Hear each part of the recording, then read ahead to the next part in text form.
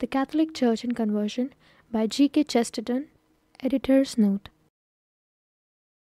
It is with diffidence that anyone born into the faith can approach the tremendous subject of conversion. Indeed, it is easier for one still quite unacquainted with the faith to approach that subject than it is for one who has had the advantage of the faith from childhood. There is at once a sort of impertinence in approaching an experience other than one's own, necessarily more imperfectly grasped, and an ignorance of the matter.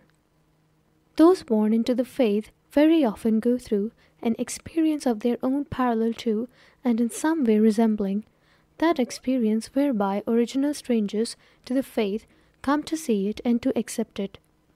Those born into the faith often, I say, go through an experience of skepticism in youth. As the years proceed, and it is still a common phenomenon, though not so often to be observed as it was a lifetime ago, for men of the Catholic culture, acquainted with the Church from childhood, to leave it in early manhood and never to return. But it is nowadays a still more frequent phenomenon, and it is to this that I allude, for those to whom skepticism so strongly appealed in youth to discover, by an experience of men and of reality in all its varied forms, that the transcendental truths they had been taught in childhood have the highest claims upon their matured reasons. This experience of the born Catholic may, I repeat, be called in a certain sense a phenomenon of conversion, but it differs from conversion properly so called, which rather signifies the gradual discovery and acceptance of the Catholic Church by men and women who begin life with no conception of its existence, for whom it had been during their formative years no more than a name, perhaps despised, and certainly corresponding to no known reality. Such men and women converts are perhaps the chief factors in the increasing vigor of the Catholic Church in our time. The admiration which the born Catholic feels for their action is exactly consonant to that which the Church in its earlier days showed to the martyrs. For the word martyr means witness. The phenomenon of conversion, apparent in every class, affecting every type of character, is the great modern witness to the truth of the claim of the faith, to the fact that the faith is reality, and that in it alone is the repose of reality to be found. In proportion as men know less and less of the subject, in that proportion do they conceive that the entrance into the city of God are of one type, and in that proportion do they attempt some simple definition of the mind which ultimately accepts Catholicism. They will call it a desire for security, or an attraction of the senses, such as is exercised by music or by verse, or they will ascribe it to that particular sort of weakness present in many minds, whereby they are easily dominated and changed in mood by the action of another. A very little experience of typical converts in our time makes nonsense of such theories. Men and women enter by every conceivable gate, after every conceivable process of slow intellectual examination, of shock, of vision, of moral trial, and even of merely intellectual process. They enter through the action of expanded experience. Some obtain this through travel, some through a reading of history beyond their fellows, some through personal accidents of life, and not only are the avenues of approach to the faith infinite in number, though all converging, as must be so, since truth is one and error infinitely divided, but the individual types in whom the process of conversion may be observed differ in every conceivable fashion. When you have predicted of one what emotion or what reasoning process brought him into the fold, and you attempt to apply your predicate exactly to another, you will find a misfit. The cynic enters, and so does the sentimentalist, and the fool enters, and so does the wise man, the perpetual questioner and doubter, and the man too easily accepting immediate authority. They each enter after his kind. You come across an entry into the Catholic Church, undoubtedly due to the spectacle, admiration, and imitation of some great character observed.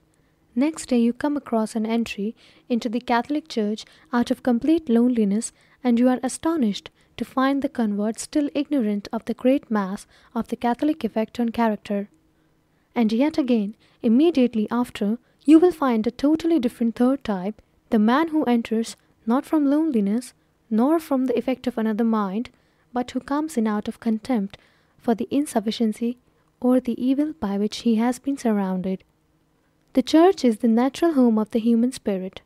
The truth is that if you seek for an explanation of the phenomenon of conversion under any system which bases that phenomenon on illusion, you arrive at no answer to your question. If you imagine conversion to proceed from this or that or the other erroneous or particular limited and insufficient cause, you will soon discover it to be inexplicable. There is only one explanation of the phenomenon, a phenomenon always present but particularly arresting to the educated man outside the Catholic Church in the English-speaking countries. There is only one explanation, which will account for the multiplicity of such entries and for the infinitely varied quality of the minds attracted by the great change, and that explanation is that the Catholic Church is reality. If a distant mountain may be mistaken for a cloud by many, but is recognized for a stable part of the world, its outline fixed and its quality permanent by every sort of observer, and among these especially by men famous for their interest in the debate, their acuteness of vision, and for their earlier doubts, the overwhelming presumption is that the thing seen is a piece of objective reality. 50 men on shipboard strain their eyes for land. 5, then 10, then 20 make the landfall and recognize it and establish it for their fellows. To the remainder, who see it not, or who think it a bank of fog, there is replied the detail of the outline, the character of the points recognized, and that by the most varied and therefore convergent and convincing witnesses, by some who do not desire that land should be there at all, by some who dread its approach, as well as those who are glad to find it, by some who have long most ridiculed the idea that it was land at all, and it is in this convergence of witnesses that we have one out of the innumerable proofs upon which the rational basis of our religion reposes. The Editor. End of editor's section. Introductory. A new religion. The Catholic faith used to be called the old religion, but at the present moment it has a recognized place among the new religions. This has nothing to do with its truth or falsehood, but it is a fact that has a great deal to do with the understanding of the modern world. It would be very undesirable that modern men should accept Catholicism merely as a novelty, but it is a novelty. It does act upon its existing environment with the peculiar force and freshness of a novelty. Even those who denounce it generally denounce it as a novelty, as an innovation and not merely a survival. They talk of the advanced party in the Church of England, they talk of the aggression of the Church of Rome. When they talk of an extremist, they are as likely to mean a ritualist as a socialist. Given any normal, respectable Protestant family, Anglican or Puritan, in England or America, we shall find that Catholicism is actually for practical purposes treated as a new religion, that is, a revolution. It is not a survival. It is not in that sense an antiquity. It does not necessarily owe anything to tradition. In places where tradition can do nothing for it, in places where all the tradition is against it, it is intruding on its own merits, not as a tradition but a truth. The father of some such Anglican or American Puritan family will find, very often, that all his children are breaking away from his own more or less Christian compromise, regarded as normal in the 19th century, and going off in various directions after various faiths or fashions, which he would call fads. One of his sons will become a socialist and hang up a portrait of Lenin. One of his daughters will become a spiritualist and play with a planchette. Another daughter will go over to Christian Science, and it is quite likely that another son will go over to Rome. The point is, for the moment, that from the point of view of the father, and even in a sense of the family, all these things act after the manner of new religions, of great movements, of enthusiasms that carry young people off their feet and leave older people bewildered or annoyed. Catholicism, indeed, even more than the others, is often spoken of as if it were actually one of the wild passions of youth. Optimistic aunts and uncles say that the youth will get over it as if it were a childish love affair or that unfortunate business with the barmaid. Darker and sterner aunts and uncles, perhaps at a rather earlier period, used actually to talk about it as an indecent indulgence, as if its literature were literally a sort of pornography. Newman remarks quite naturally, as if there were nothing odd about it at the time, that an undergraduate found with an ascetic manual or a book of monastic meditations was under a sort of cloud or taint, as having been caught with a bad book in his possession. He had been wallowing in the sensual pleasures of nuns, or inflaming his lusts by contemplating an incorrect number of candles. It is perhaps no longer the custom to regard conversion as a form of dissipation, but it is still common to regard conversion as a form of revolt, and as regards the established convention of much of the modern world, it is a revolt. The worthy merchant of the middle class, the worthy farmer of the Middle West, when he sends his son to college, does now feel a faint alarm lest the boy should fall among thieves, in the sense of communists, but he has the same sort of fear lest he should fall among Catholics. Now he has no fear lest he should fall among Calvinists. He has no fear that his children will become 17th century supralapsarians. However much he may dislike that doctrine, he is not even particularly troubled by the possibility of their adopting the extreme Solfidian conceptions once common among some of the more extravagant Methodists. He is not likely to await with terror the telegram that will inform him that his son has become a Fifth Monarchy man, any more than that he has joined the Albigensians. He does not exactly lie awake at night wondering whether Tom at Oxford has become a Lutheran any more than a Lollard. All these religions he dimly recognizes as dead religions, or at any rate as old religions, and he is only frightened of new religions. He is only frightened of those fresh, provocative, paradoxical new notions that fly to the young people's heads. But amongst these dangerous juvenile attractions he does in practice class the freshness and novelty of Rome. Now this is rather odd, because Rome is not so very new. Among these annoying new religions, one is rather an old religion, but it is the only old religion that is so new. When it was originally and really new, no doubt a Roman father often found himself in the same position as the Anglican or Puritan father. He too might find all his children going strange ways and deserting the household gods and the sacred temple of the capital. He too might find that one of those children had joined the Christians in their ecclesia and possibly in their catacombs, but he would have found that of his other children one cared for nothing but the mysteries of Orpheus, another was inclined to follow Mithras, another was a new Pythagorean who had learned vegetarianism from the Hindus, and so on, though the Roman father, unlike the Victorian father, might have the pleasure of exercising the patria potestas and cutting off the heads of all the heretics, he could not cut off the stream of all the heresies. Only by this time most of the streams have run rather dry. It is now seldom necessary for the ancient parent to warn his children against the undesirable society of the bull of Mithras, or even to wean him from the exclusive contemplation of Orpheus, and though we have vegetarians always with us, they mostly know but about proteins than about Pythagoras. But that other youthful extravagance is still youthful. That other new religion is once again new.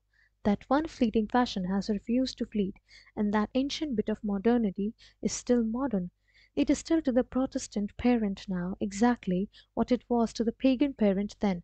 We might say simply that it is a nuisance, but anyhow it is a novelty. It is not simply what the father is used to, or even what the son is used to. It is coming in as something fresh and disturbing, whether as it came to the Greeks who were always seeking some new thing, or as it came to the shepherds who first heard the cry upon the hills of the good news that our language calls the gospel. We can explain the fact of the Greeks in the time of St. Paul regarding it as a new thing, because it was a new thing. But who will explain why it is still as new to the last of the converts as it was to the first of the shepherds? It is as if a man 100 years old entered the Olympian Games among the young Greek athletes, which would surely have been the basis of a Greek legend. There is something almost as legendary about the religion that is 2000 years old now appearing as a rival of the new religions. That is what has to be explained and cannot be explained away. Nothing can turn the legend into a myth. We have seen with our own eyes and heard with our own ears this great modern quarrel between young Catholics and old Protestants, and it is the first step to recognize in any study of modern conversion. I am not going to talk about numbers and statistics, though I may say something about them later. The first fact to realize is a difference of substance which falsifies all the difference of size.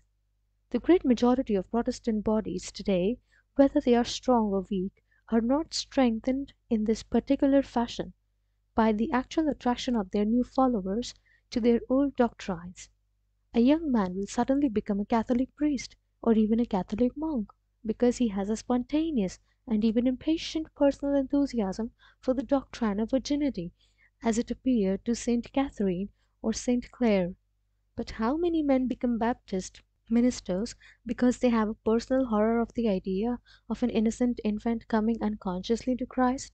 How many honest Presbyterian ministers in Scotland really want to go back to John Knox as a Catholic mystic might want to go back to John of the Cross? These men inherit positions which they feel they can hold with reasonable consistency and general agreement, but they do inherit them. For them, religion is tradition. We Catholics naturally do not sneer at tradition, but we say that in this case it is really tradition and nothing else. Not one man in 100 of these people would ever have joined his present communion if he had been born outside it. Not one man in 1,000 of them would have invented anything like his church formulas if they had not been laid down for him. None of them has any real reason for being in their own particular church, whatever good reason they may still have for being outside ours. In other words, the old creed of their communion has ceased to function as a fresh and stimulating idea. It is at best a motto or a war cry, and at the worst a catchword, but it is not meeting contemporary ideas like a contemporary idea. In their time and in their tone, we believe that those other contemporary ideas will also prove their mortality by having also become mottos and catchwords and traditions. A century or two hence, spiritualism may be a tradition, and socialism may be a tradition, and Christian Science may be a tradition, but Catholicism will not be a tradition. It will still be a nuisance and a new and dangerous thing.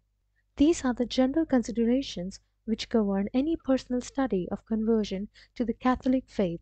The Church has defended tradition in a time which stupidly denied and despised tradition, but that is simply because the Church is always the one thing defending whatever is at the moment stupidly despised.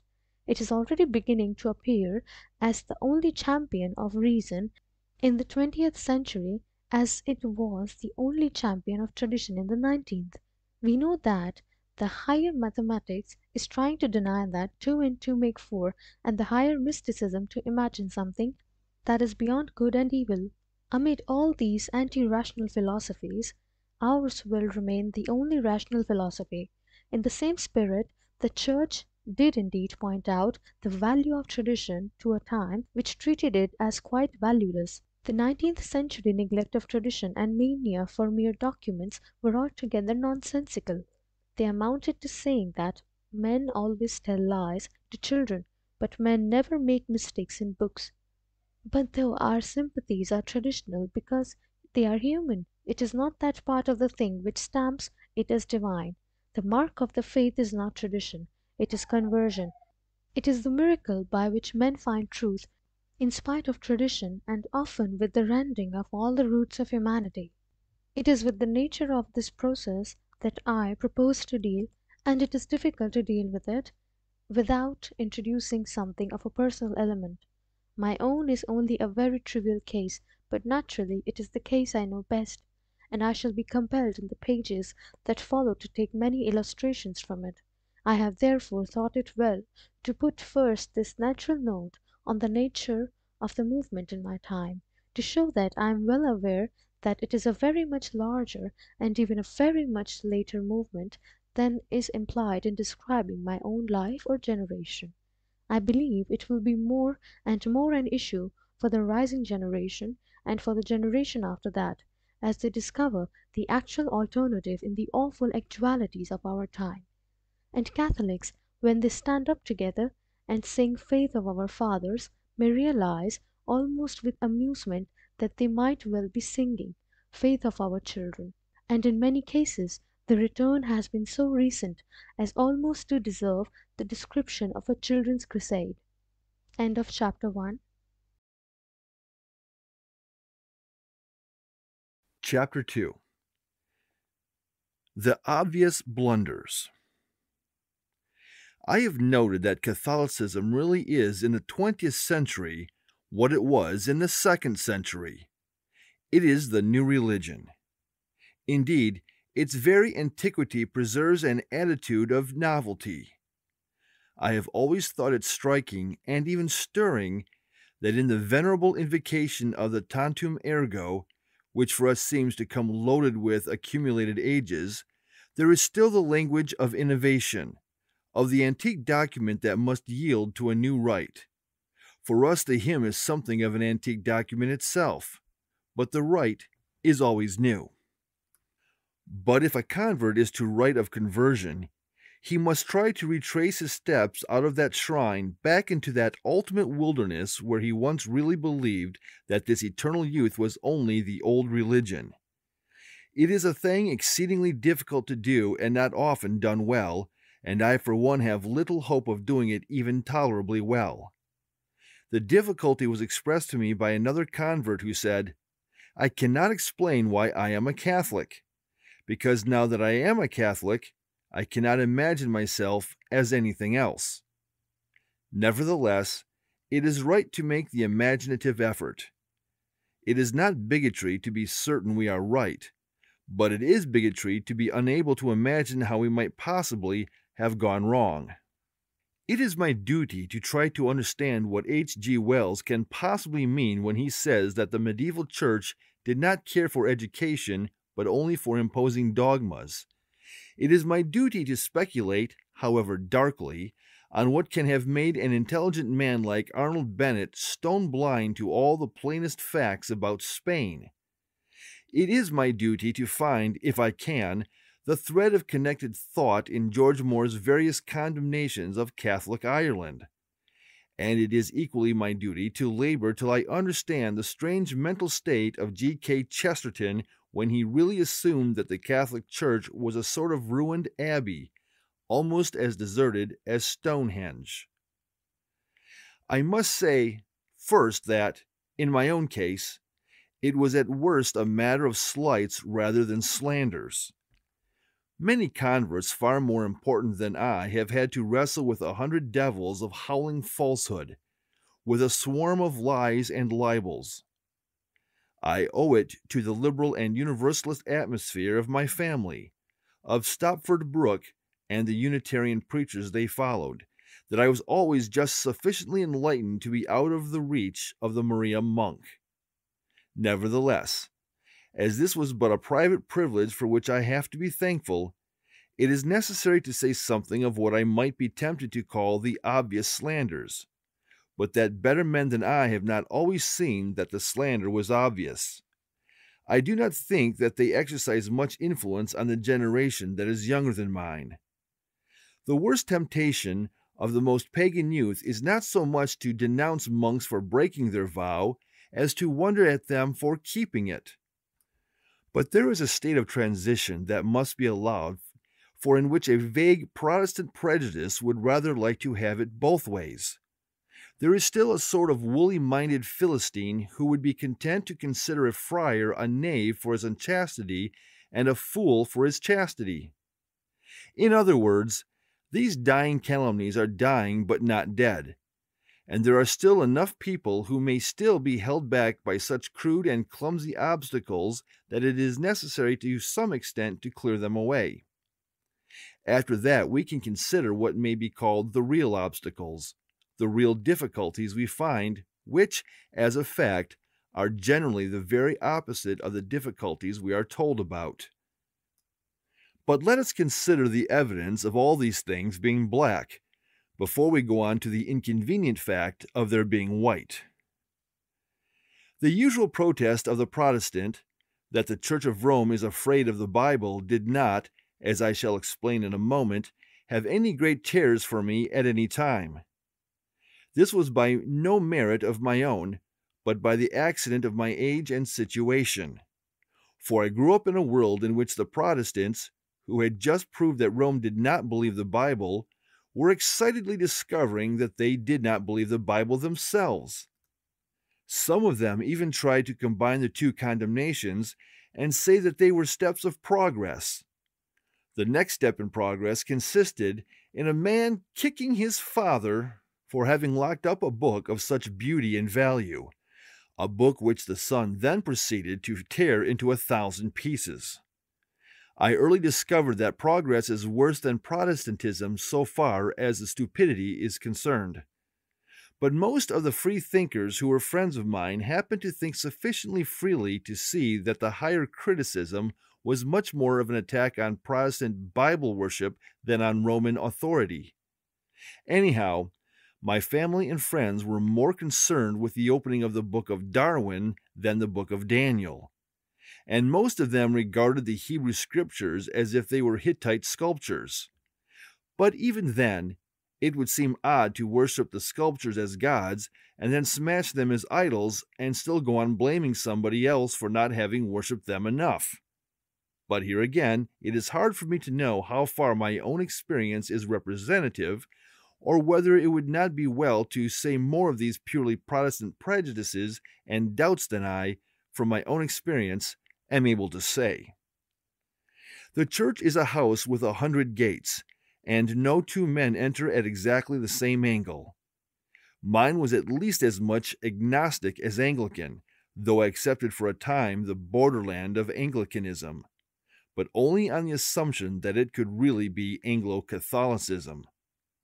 There is a distinction of ultimate intention there which in the vague English atmosphere is often missed.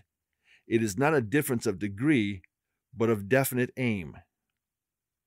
There are high churchmen as much as low churchmen who are concerned first and last to save the Church of England. Some of them think it can be saved by calling it Catholic, or making it Catholic, or believing that it is Catholic. But that is what they want to save.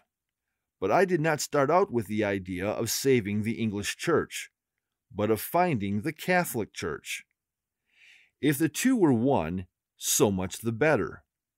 But I had never conceived of Catholicism as a sort of shadowy attribute or attraction to be tacked on to my own national body, but as the inmost soul of the true body, wherever it might be. It might be said that Anglo-Catholicism was simply my own uncompleted conversion to Catholicism. But it was from a position originally much more detached and indefinite that I had been converted, an atmosphere if not agnostic, at least pantheistic, or Unitarian. To this I owe the fact that I find it very difficult to take some of the Protestant propositions even seriously. What is any man who has been in the real outer world, for instance, to make of the everlasting cry that Catholic traditions are condemned by the Bible? It indicates a jumble of topsy-turvy tests and tail-foremost arguments of which I never could at any time see the sense.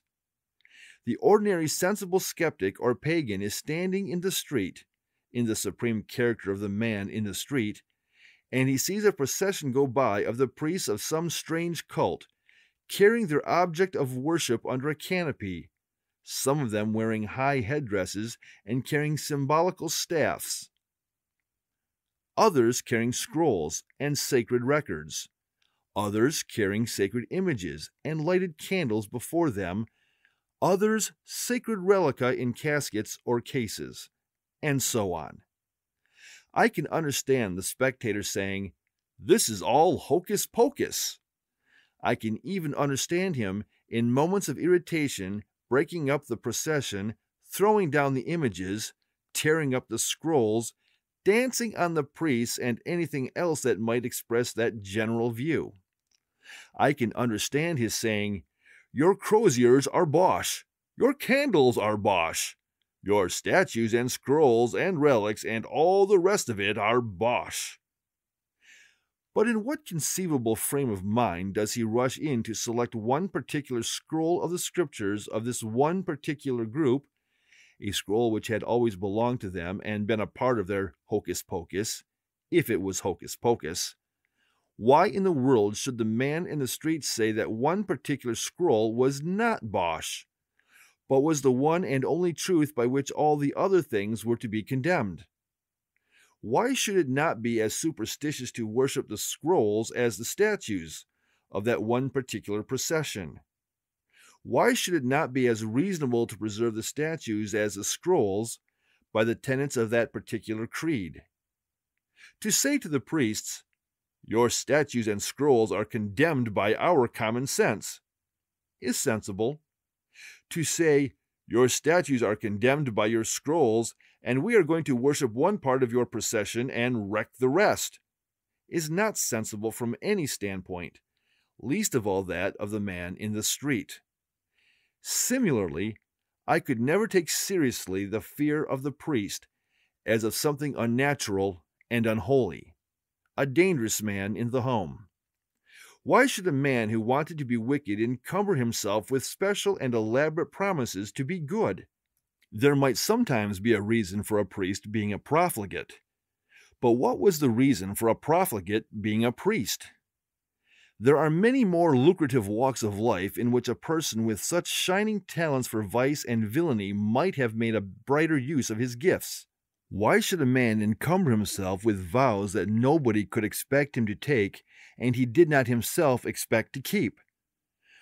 Would any man make himself poor in order that he might become avaricious, or take a vow of chastity frightfully difficult to keep in order to get into a little more trouble when he did not keep it? All that early and sensational picture of the sins of Rome always seemed to me silly even when I was a boy or an unbeliever, and I cannot describe how I passed out of it because I was never in it. I remember asking some friends at Cambridge, people of the Puritan tradition, why in the world they were so afraid of papists, why a priest in somebody's house was a peril or an Irish servant the beginning of a pestilence. I asked them why they could not simply disagree with papists and say so, as they did with theosophists or anarchists. They seemed at once pleased and shocked with my daring, as if I had undertaken to convert a burglar or tame a mad dog. Perhaps their alarm was really wiser than my bravado. Anyhow, I had not then the most shadowy notion that the burglar would convert me. That, however, I am inclined to think, is the subconscious intuition in the whole business. It must either mean that they suspect that our religion has something about it so wrong that the hint of it is bad for anybody, or else that it has something so right that the presence of it would convert anybody. To do them justice, I think most of them darkly suspect the second, and not the first. A shade more plausible than the notion that popish priests merely seek after evil was the notion that they are exceptionally ready to seek good by means of evil. In vulgar language, it is the notion that if they are not sensual, they are always sly. To dissipate this is a mere matter of experience, but before I had any experience, I had seen some objections to the thing even in theory. The theory attributed to the Jesuits was very often almost identical with the practice adopted by nearly everybody I knew. Everybody in society practiced verbal economies, equivocations, and often direct fictions without any sense of essential falsehood. Every gentleman was expected to say he would be delighted to dine with a bore. Every lady said that somebody else's baby was beautiful, even if she thought it as ugly as sin, for they did not think it a sin to avoid saying ugly things. This might be right or wrong, But it was absurd to pillory half a dozen popish priests for a crime committed daily by 500,000 Protestant laymen. The only difference was that the Jesuits had been worried enough about the matter to try to make rules and limitations having as much verbal veracity as possible, whereas the happy Protestants were not worried about it at all, but told lies from morning to night as merrily and innocently as the birds sing in the trees. The fact is, of course, that the modern world is full of an utterly lawless casuistry because the Jesuits were prevented from making a lawful casuistry. But every man is a casuist or a lunatic. It is true that this general truth was hidden from many by certain definite assertions. I can only call them, in simple language, Protestant lies about Catholic lying.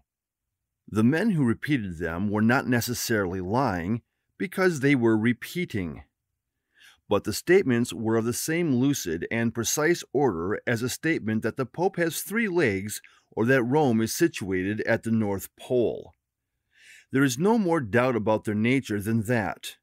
One of them, for instance, is the positive statement, once heard everywhere and still heard often: Roman Catholics are taught that anything is lawful if done for the good of the Church. This is not the fact, and there is an end of it.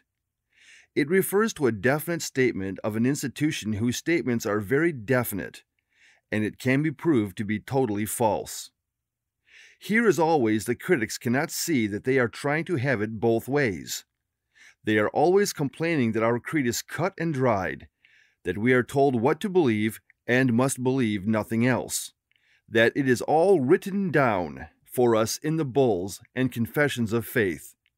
Insofar as this is true, it brings a matter like this to the point of legal and literal truth, which can be tested, and so tested, it is a lie. But even here I was saved at a very early stage by noticing a curious fact. I noticed that those who were most ready to blame priests for relying on rigid formulas seldom took the trouble to find out what the formulas were. I happened to pick up some of the amusing pamphlets of James Britton, as I might have picked up any other pamphlets of any other propaganda. But they set me on the track of that delightful branch of literature which he called Protestant fiction. I found some of that fiction on my own account, dipping into novels by Joseph Hocking and others. I am only concerned with them here to illustrate this particular and curious fact about exactitude. I could not understand why these romancers never took the trouble to find out a few elementary facts about the thing they denounced. The facts might easily have helped the denunciation where the fictions discredited it. There were any number of real Catholic doctrines I should then have thought disgraceful to the Church. There are any number which I can still easily imagine being made to look disgraceful to the Church. But the enemies of the Church never found these real rocks of offense. They never looked for them. They never looked for anything. They seem to have simply made up out of their own heads a number of phrases, such as a scarlet woman of deficient intellect might be supposed to launch on the world, and left it at that. Boundless freedom reigned. It was not treated as if it were a question of fact at all. A priest might say anything about the faith, because a Protestant might say anything about the priest. These novels were padded with pronouncements like this one, for instance, which I happen to remember. Disobeying a priest is the one sin for which there is no absolution.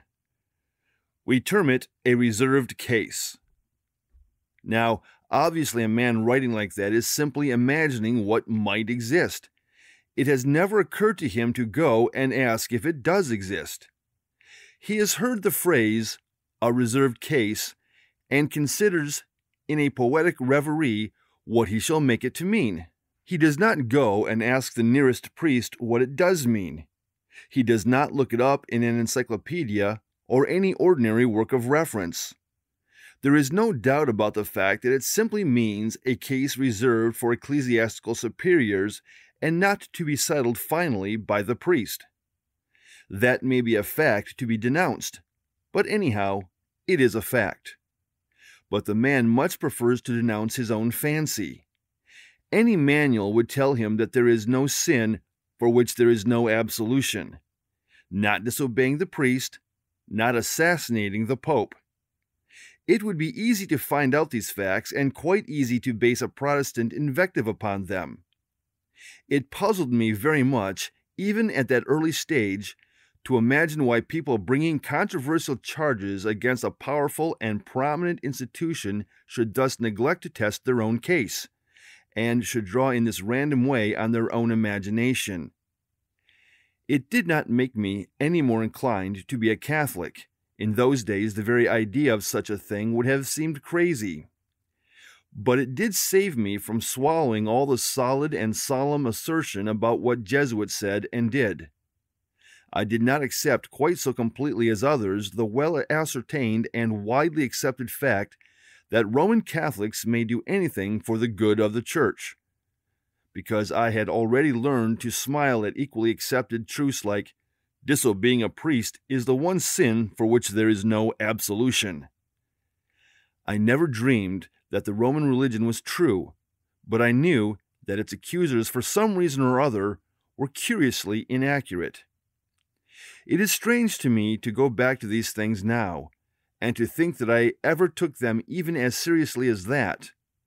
But I was not very serious even then, and certainly I was not serious long. The last lingering shadow of the Jesuit, gliding behind curtains and concealing himself in cupboards, faded from my young life about the time when I first caught a distant glimpse of the late Father Bernard Vaughan. He was the only Jesuit I ever knew in those days, and as you could generally hear him half a mile away, he seemed to be ill-selected for the duties of a curtain glider. It has always struck me as curious that this Jesuit raised a storm by refusing to be Jesuitical, in the journalese sense, I mean, by refusing to substitute smooth equivocation and verbal evasion for a brute fact. Because he talked about killing Germans when Germans had to be killed, all our shifty and shamefaced morality was shocked at him, and none of those protesting Protestants took thought for a moment to realize that they were showing all the shuffling insincerity they attributed to the Jesuits, and the Jesuit was showing all the plain candor they claimed for the Protestant. I could give a great many other instances besides these I have given to the hidden Bible, the profligate priest, or the treacherous Jesuit. I could go steadily through the list of all these more old-fashioned charges against Rome and show how they affected me, or rather why they did not affect me. But my only purpose here is to point out, as a preliminary, that they did not affect me at all.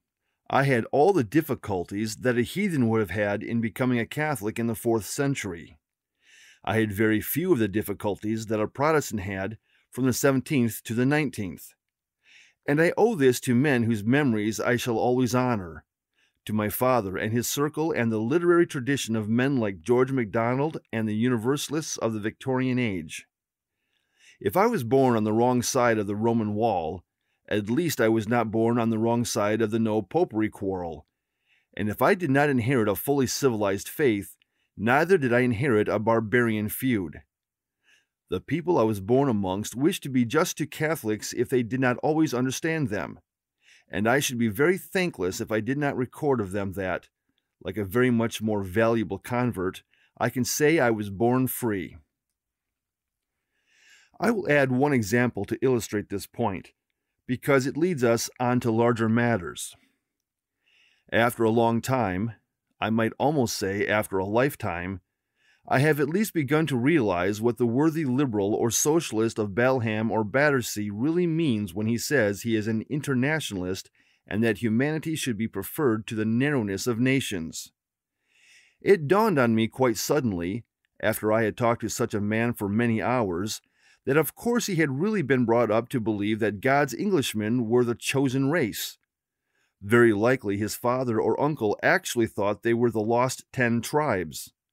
Anyway, everything from his daily paper to his weekly sermon assumed that they were the salt of the earth, and especially that they were the salt of the sea. His people had never thought outside their British nationality. They lived in an empire on which the sun never set, or possibly never rose. Their church was emphatically the Church of England, even if it was a chapel. Their religion was the Bible that went everywhere with the Union Jack.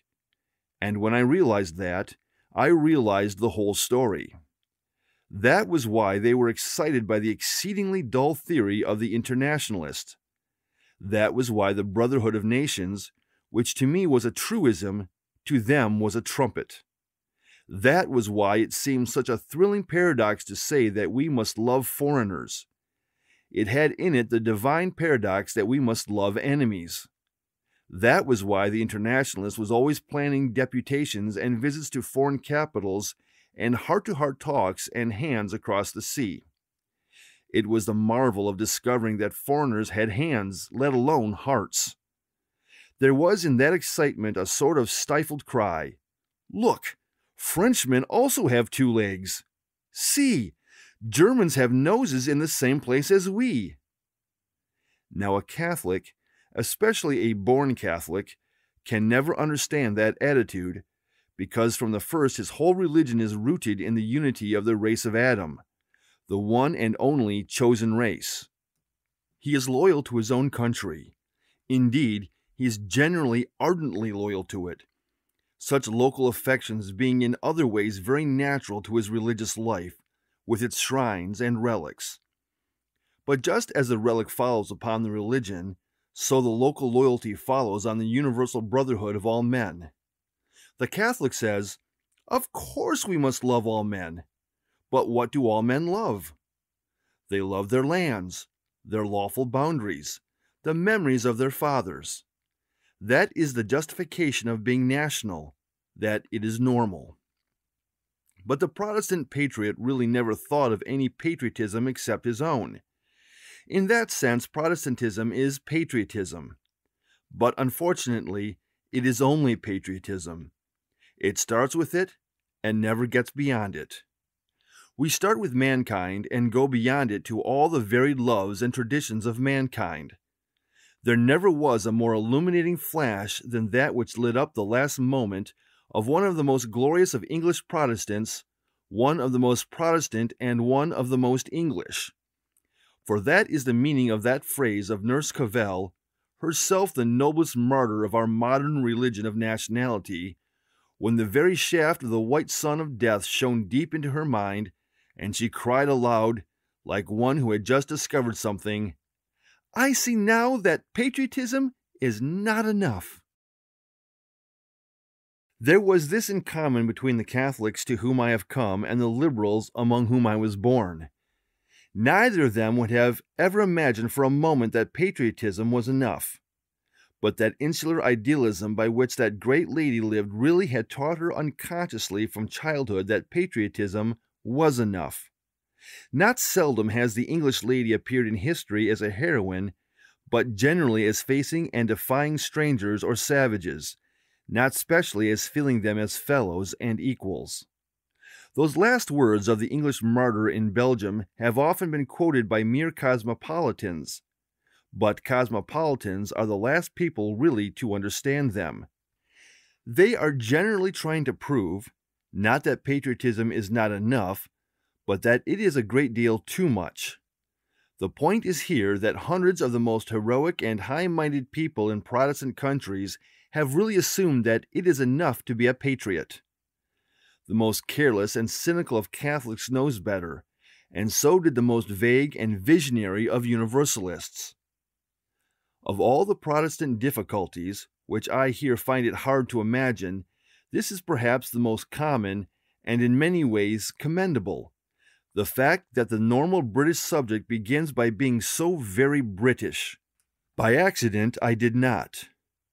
The tradition I heard in my youth, the two simple truths inherited from Priestley and Martineau, had in them something of that grand generalization upon men as men which, in the first of those great figures, faced the howling jingoism of the French wars and defied even the legend of Trafalgar. It is to that tradition that I owe the fact, whether it be an advantage or a disadvantage, that I cannot worthily analyze the very heroic virtues of a Plymouth brother whose only center is Plymouth.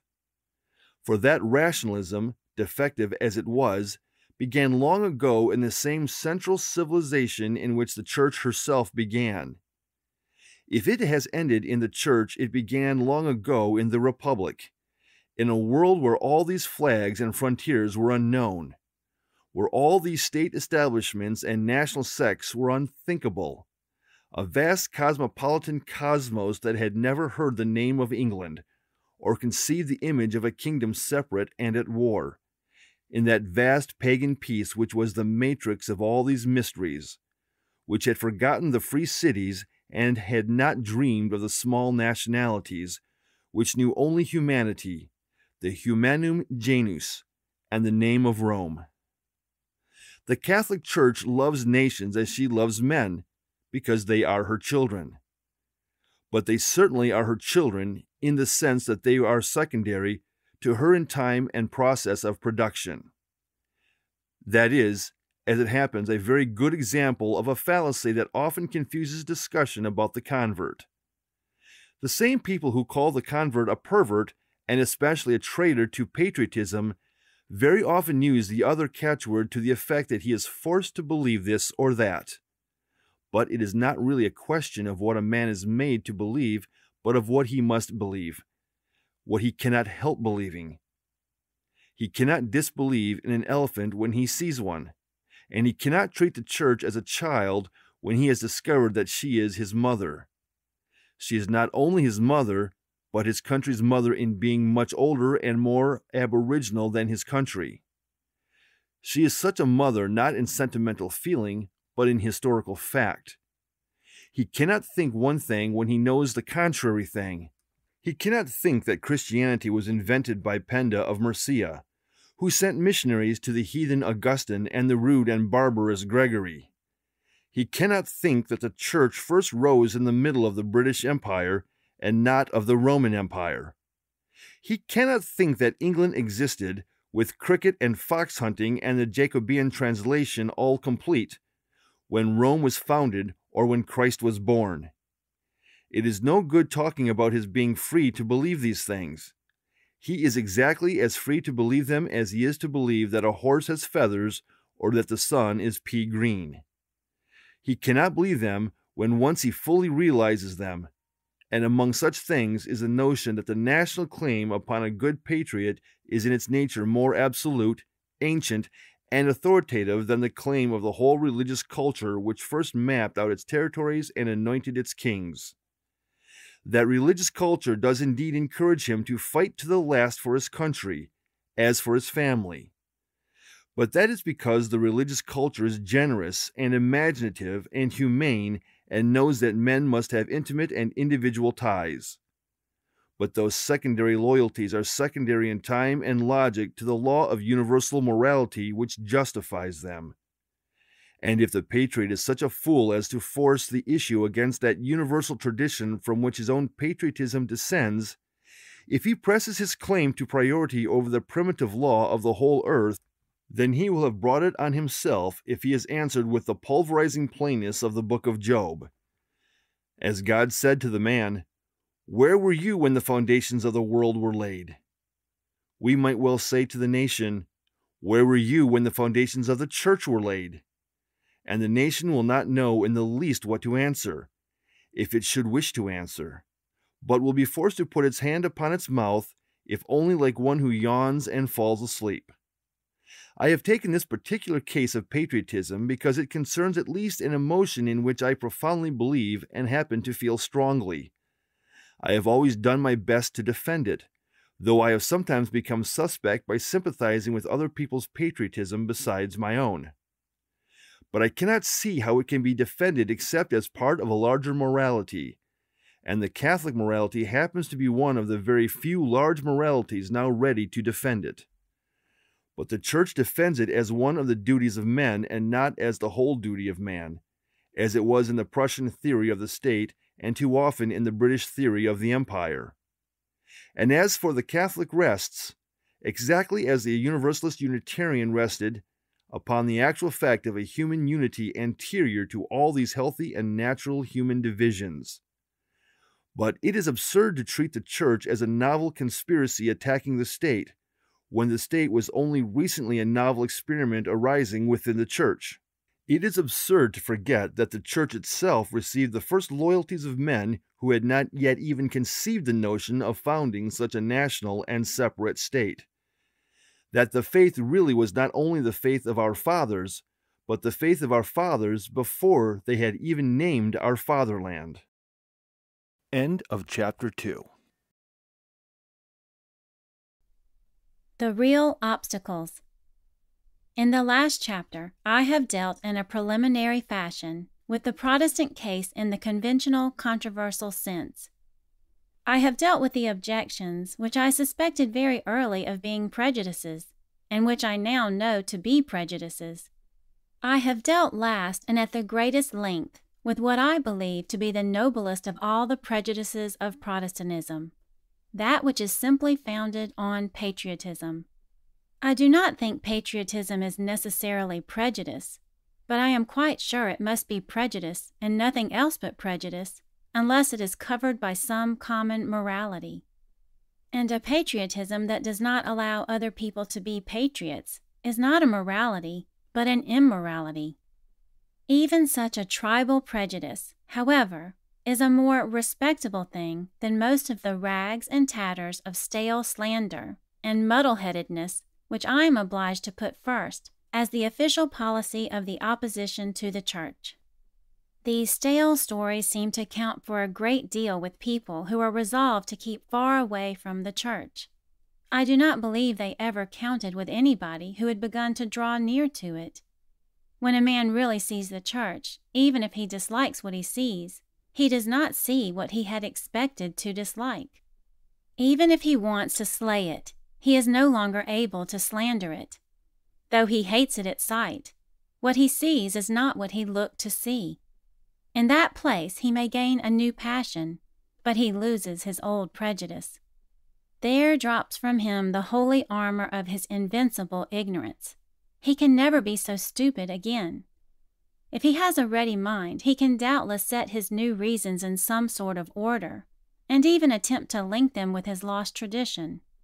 But the thing he hates is there, and the last chapter was wholly devoted to the study of things that are not there. The real reasons are almost the opposite of the recognized reasons. The real difficulties are almost the opposite of the recognized difficulties. This is connected, of course, with a general fact, now so large and obvious, but still not clearly comprehended and confessed. The whole case of Protestantism against Catholicism has been turned clean round and is facing the contrary way. On practically every single point on which the Reformation accused the Church, the modern world has not only acquitted the Church of the crime, but has actually charged it with the opposite crime. It is as if the Reformers had mobbed the Pope for being a miser, and then the court had not only acquitted him, but had censured him for his extravagance in scattering money among the mob.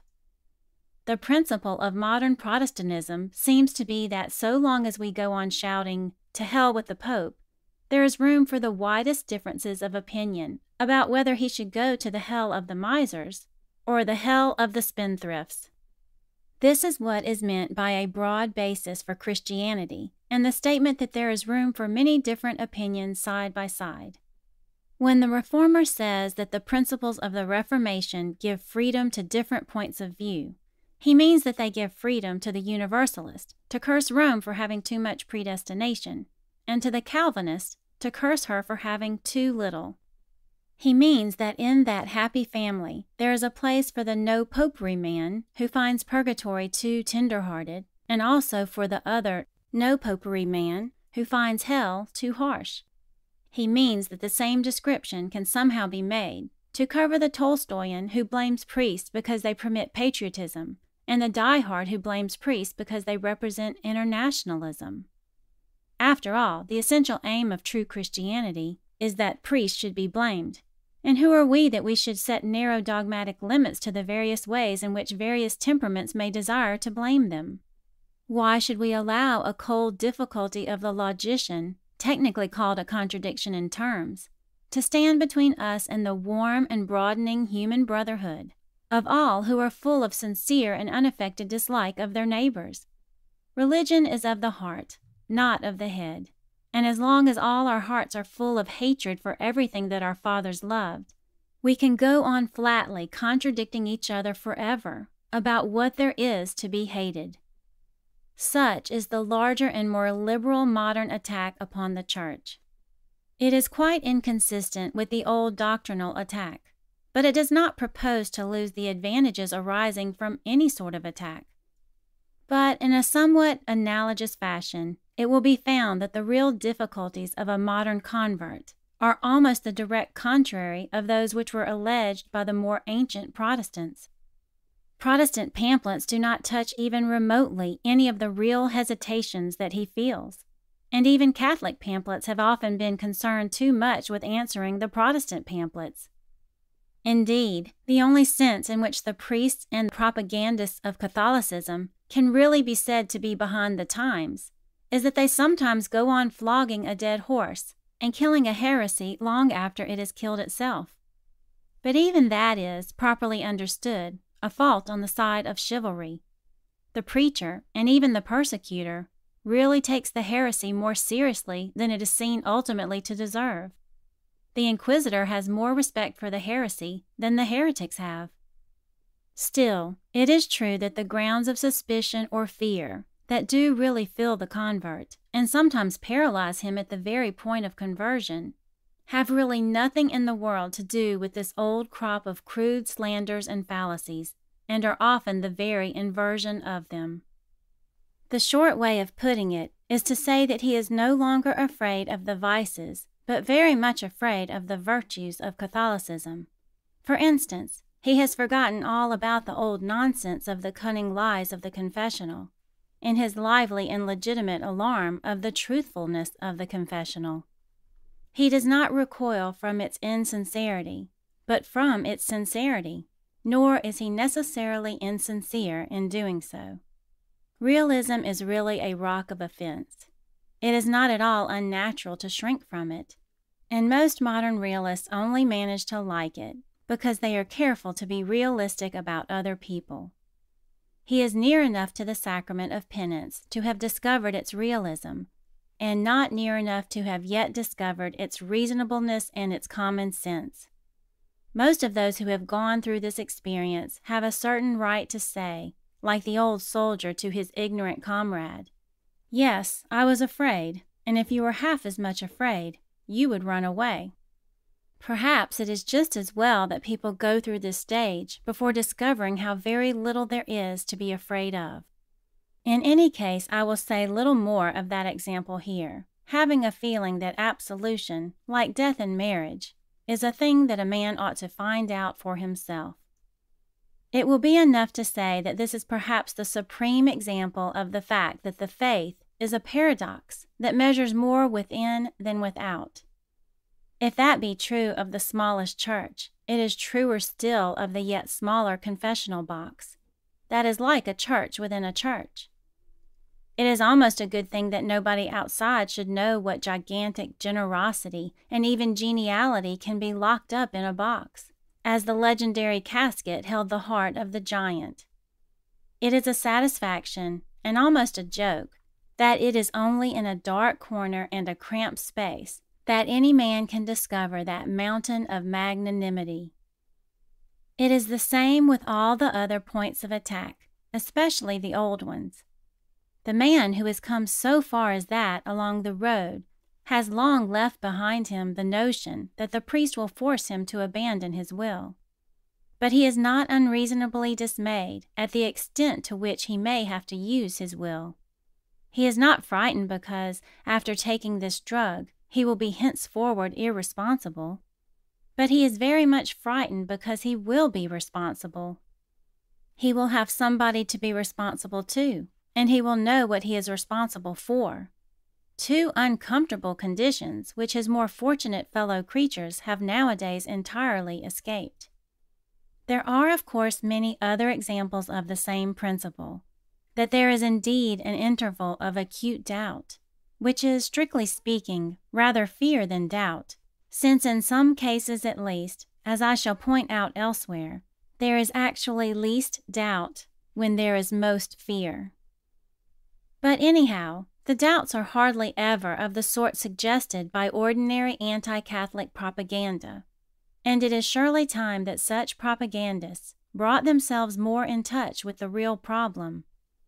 The Catholic is scarcely ever frightened of the Protestant picture of Catholicism, but he is sometimes frightened of the Catholic picture of Catholicism, which may be a good reason for not disproportionately stressing the difficult or puzzling parts of the scheme. For the convert's sake, it should also be remembered that one foolish word from inside does more harm than 100,000 foolish words from outside. The latter he has already learned to expect, like a blind hail or rain beating upon the ark. But the voices from within, even the most casual and accidental, he is already prepared to regard as holy or more than human. And though this is unfair to people who only profess to be human beings, it is a fact that Catholics ought to remember. There is many a convert who has reached a stage at which no word from any Protestant or pagan could any longer hold him back. Only the word of a Catholic can keep him from Catholicism.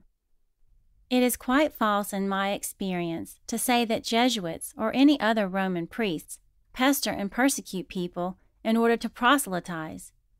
Nobody has any notion of what the whole story is about, who does not know that, through those long and dark and indecisive days, it is the man who persecutes himself. The apparent inaction of the priest may be something like the statuesque stillness of the angler, and such an attitude is not unnatural in the functions of a fisher of men. But it is very seldom impatient or premature, and the person acted upon is quite lonely enough to realize that it is nothing merely external that is tugging at his liberty.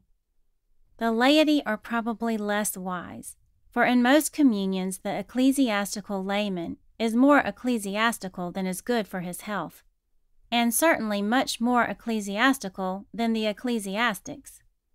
My experience is that the amateur is generally much more angry than the professional, and if he expresses his irritation at the slow process of conversion or the inconsistencies of the intermediate condition, he may do a great deal of harm, of the kind that he least intends to do. I know in my own case that I always experienced a slight setback whenever some irresponsible individual interposed to urge me on. It is worthwhile, for practical reasons, to testify to such experience, because it may guide the convert when he in his turn begins converting. Our enemies no longer really know how to attack the faith, but that is no reason why we should not know how to defend it.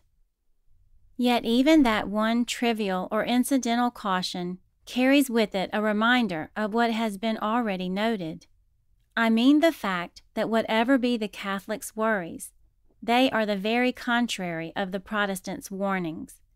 Merely as a matter of personal experience, I have been led to note here that it is not generally the priest, but much more often the layman, who rather too ostentatiously compasses sea and land to make one proselyte. All the creepy and uncanny whispers about the horror of having the priest in the home, as if he were a sort of vampire or monster intrinsically different from mankind, vanishes with the smallest experience of the militant layman. The priest does his job, but it is much more his secular co-religionist who is disposed to explain it and talk about it. I do not object to laymen proselytizing, for I never could see, even when I was practically a pagan, why a man should not urge his own opinions if he liked, and that opinion as much as any other. I am not likely to complain of the evangelizing energy of Mr. Hilaire Belloc or Mr. Eric Gill, if only because I owe to it the most intelligent talks of my youth. But it is that sort of man who proselytizes in that sort of way, and the conventional caricature is wrong again when it always represents him in a cassock. Catholicism is not spread by any particular professional tricks or tones or secret signs or ceremonies. Catholicism is spread by Catholics, but not certainly, in private life at least, merely by Catholic priests. I merely give this here out of 100 examples, as showing once again that the old traditional version of the terrors of popery was almost always wrong, even where it might possibly have been right. A man may say, if he likes, that Catholicism is the enemy, and he may be stating from his point of view a profound spiritual truth. But if he says that clericalism is the enemy, he is repeating a catchword. It is my experience that the convert commonly passes through 3 stages or states of mind. The first is when he imagines himself to be entirely detached, or even to be entirely indifferent, but in the old sense of the term, as when the prayer book talks of judges who will truly and indifferently administer justice. Some flippant modern person would probably agree that our judges administer justice very indifferently. But the older meaning was legitimate and even logical, and it is that which is applicable here. The first phase is that of the young philosopher who feels that he ought to be fair to the Church of Rome. He wishes to do it justice, but chiefly because he sees that it suffers injustice. I remember that when I was first on the Daily News, the great liberal organ of the nonconformists, I took the trouble to draw up a list of 15 falsehoods which I found out by my own personal knowledge in a denunciation of Rome by Messrs. Horton and Hocking. I noted, for instance, that it was nonsense to say that the Covenanters fought for religious liberty when the Covenant denounced religious toleration, that it was false to say the Church only asked for orthodoxy and was indifferent to morality, since if this was true of anybody, it was obviously true of the supporters of salvation by faith and not salvation by works.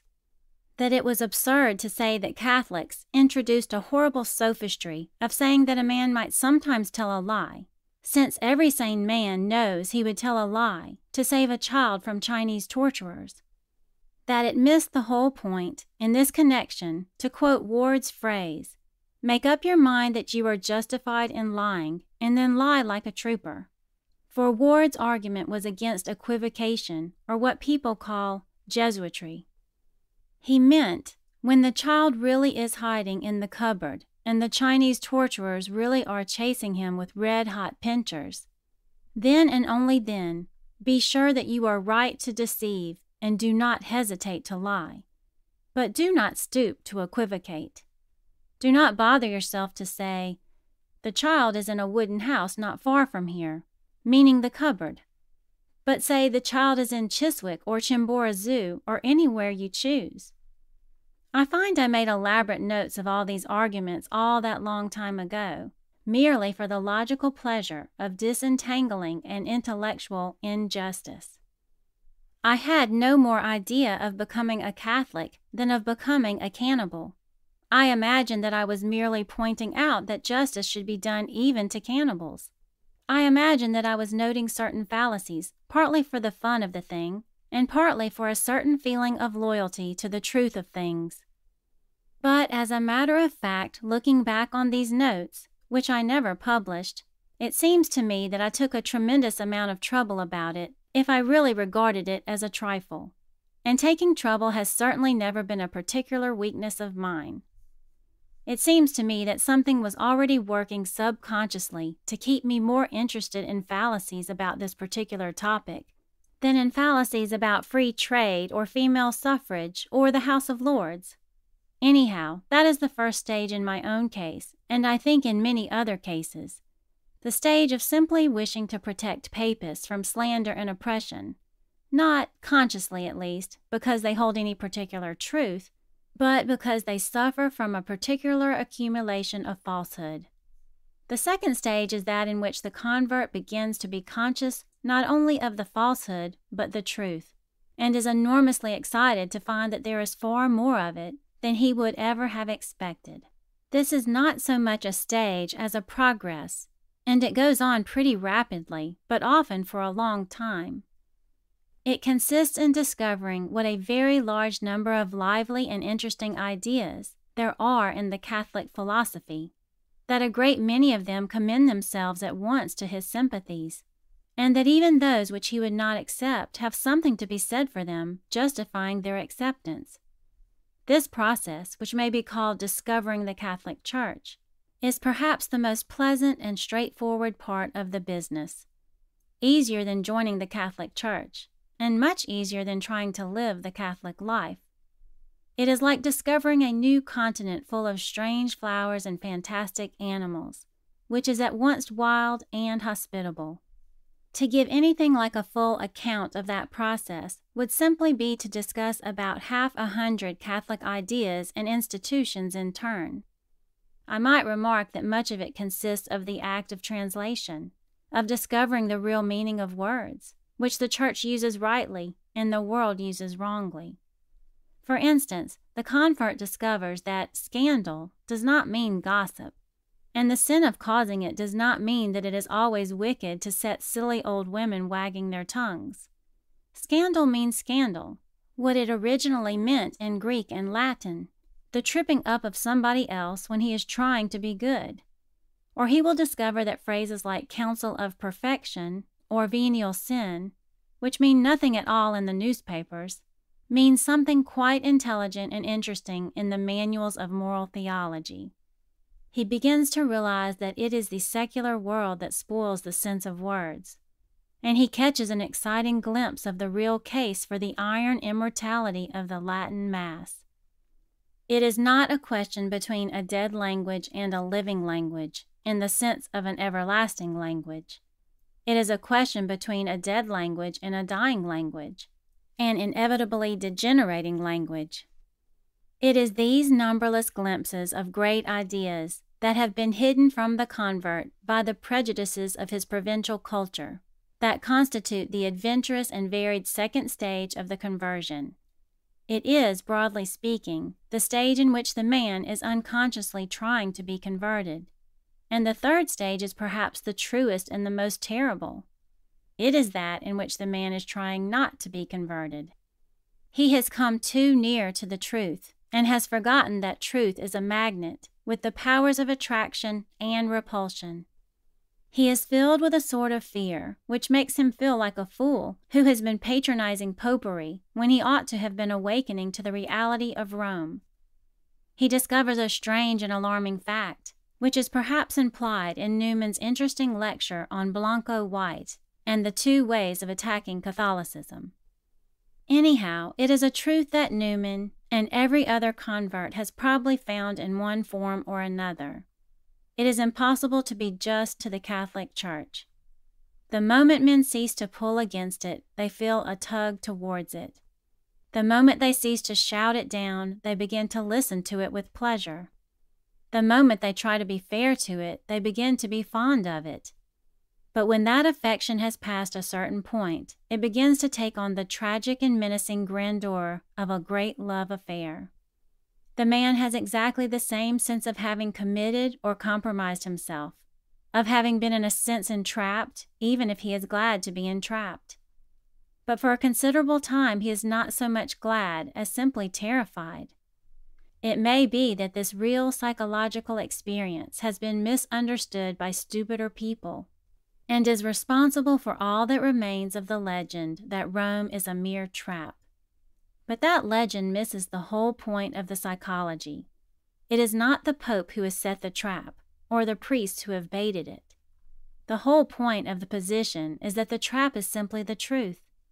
The whole point is that the man himself has made his way towards the trap of truth, and not the trap that is run after the man. All steps except the last step he has taken eagerly on his own account, out of interest in the truth, and even the last step, or the last stage, only alarms him because it is so very true. If I may refer once more to a personal experience, I may say that I, for one, was never less troubled by doubts than in the last phase, when I was troubled by fears. Before that final delay, I had been detached and ready to regard all sorts of doctrines with an open mind. Since that delay has ended in decision, I have had all sorts of changes in mere mood, and I think I sympathize with doubts and difficulties more than I did before. But I had no doubts or difficulties just before. I had only fears of something that had the finality and simplicity of suicide, But the more I thrust the thing into the back of my mind, the more certain I grew of what thing it was. And by a paradox that does not frighten me now in the least, it may be that I shall never again have such absolute assurance that the thing is true, as I had when I made my last effort to deny it. There is a postscript or smaller point to be added here to this paradox, which I know that many will misunderstand. Becoming a Catholic broadens the mind. It especially broadens the mind about the reasons for becoming a Catholic. Standing in the center where all roads meet, a man can look down each of the roads in turn and realize that they come from all points of the heavens. As long as he is still marching along his own road, that is the only road that can be seen, or sometimes even imagined. For instance, many a man who is not yet a Catholic calls himself a medievalist. But a man who is only a medievalist is very much broadened by becoming a Catholic. I am myself a medievalist, in the sense that I think modern life has a great deal to learn from medieval life, that guilds are a better social system than capitalism, that friars are far less offensive than philanthropists. But I am a much more reasonable and moderate medievalist than I was when I was only a medievalist. For instance, I felt it necessary to be perpetually pitting Gothic architecture against Greek architecture, because it was necessary to back up Christians against pagans. But now I am in no such fuss, and I know what Coventry Patmore meant when he said calmly that it would have been quite as Catholic to decorate his mantelpiece with the Venus de Milo as with the Virgin. As a medievalist, I am still proudest of the Gothic, but as a Catholic, I am proud of the Baroque. That intensity which seems almost narrow because it comes to the point, like a medieval window, is very representative of that last concentration that comes just before conversion. At the last moment of all, the convert often feels as if he were looking through a leper's window. He is looking through a little crack or crooked hole that seems to grow smaller as he stares at it, but it is an opening that looks towards the altar. Only, when he has entered the church, he finds that the church is much larger inside than it is outside. He has left behind him the lopsidedness of lepers' windows, and even in a sense the narrowness of Gothic doors, and he is under vast domes as open as the Renaissance, and as universal as the Republic of the world. He can say, in a sense unknown to all modern men, certain ancient and serene words. Romanus civus sum. I am not a slave. The point for the moment, however, is that there is generally an interval of intense nervousness, to say the least of it, before this normal heritage is reached. To a certain extent, it is a fear which attaches to all sharp and irrevocable decisions. It is suggested in all the old jokes about the shakiness of the bridegroom at the wedding, or the recruit who takes the shilling and gets drunk, partly to celebrate, but partly also to forget it. But it is the fear of a fuller sacrament and a mightier army. He has, by the nature of the case, left a long way behind him the mere clumsy idea that the sacrament will poison him or the army will kill him.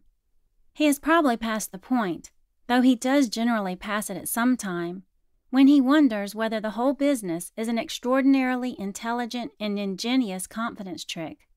He is not now in the condition which may be called the last phase of real doubt. I mean that in which he wondered whether the thing that everybody told him was too bad to be tolerable is not too good to be true. Here again the recurrent principle is present, and the obstacle is the very opposite of that which Protestant propaganda has pointed out. If he still has the notion of being trapped, he has no longer any notion of being tricked. He is not afraid of finding the church out, but rather of the church finding him out. This note on the stages of conversion is necessarily very negative and inadequate. There is in the last second of time, or hair's breadth of space, before the iron leaps to the magnet, an abyss full of all the unfathomable forces of the universe. The space between doing and not doing such a thing is so tiny and so vast. It is only possible here to give the reasons for Catholicism, not the cause of Catholicism. I have tried to suggest here some of the enlightenments and experiences which gradually teach those who have been taught to think ill of the Church to begin to think well of her. That anything described as so bad should turn out to be so good is itself a rather arresting process, having a savor of something sensational and strange. To come to curse and remain to bless, to come to scoff and remain to pray, is always welcome in a spirit of wonder and the glow of an unexpected good. But it is one thing to conclude that Catholicism is good, and another to conclude that it is right. It is one thing to conclude that it is right, and another to conclude that it is always right. I had never believed the tradition that it was diabolical. I had soon come to doubt the idea that it was inhuman, but that would only have left me with the obvious inference that it was human. It is a considerable step from that to the inference that it is divine. When we come to that conviction of divine authority, we come to the more mysterious matter of divine aid. In other words, we come to the unfathomable idea of grace and the gift of faith, and I have not the smallest intention of attempting to fathom it. It is a theological question of the utmost complexity, and it is one thing to feel it as a fact and another to define it as a truth. One or two points about the preliminary dispositions that prepare the mind for it are all that need be indicated here. To begin with, there is one sense in which the blackest bigots are really the best philosophers. The Church really is like Antichrist, in the sense that it is as unique as Christ. Indeed, if it not be Christ, it probably is Antichrist. But certainly it is not Moses or Muhammad, or Buddha or Plato or Pythagoras. The more we see of humanity, the more we sympathize with humanity, the more we shall see that when it is simply human, it is simply heathen, and the names of its particular local gods or tribal prophets or highly respectable sages are a secondary matter compared with that human and heathen character. In the old paganism of Europe, in the existing paganism of Asia, there have been gods and priests and prophets and sages of all sorts, but not another institution of this sort. The pagan cults die very slowly. They do not return very rapidly. They do not make the sort of claim that is made at a crisis, and then make the same claim again and again at crisis after crisis throughout the whole history of the earth.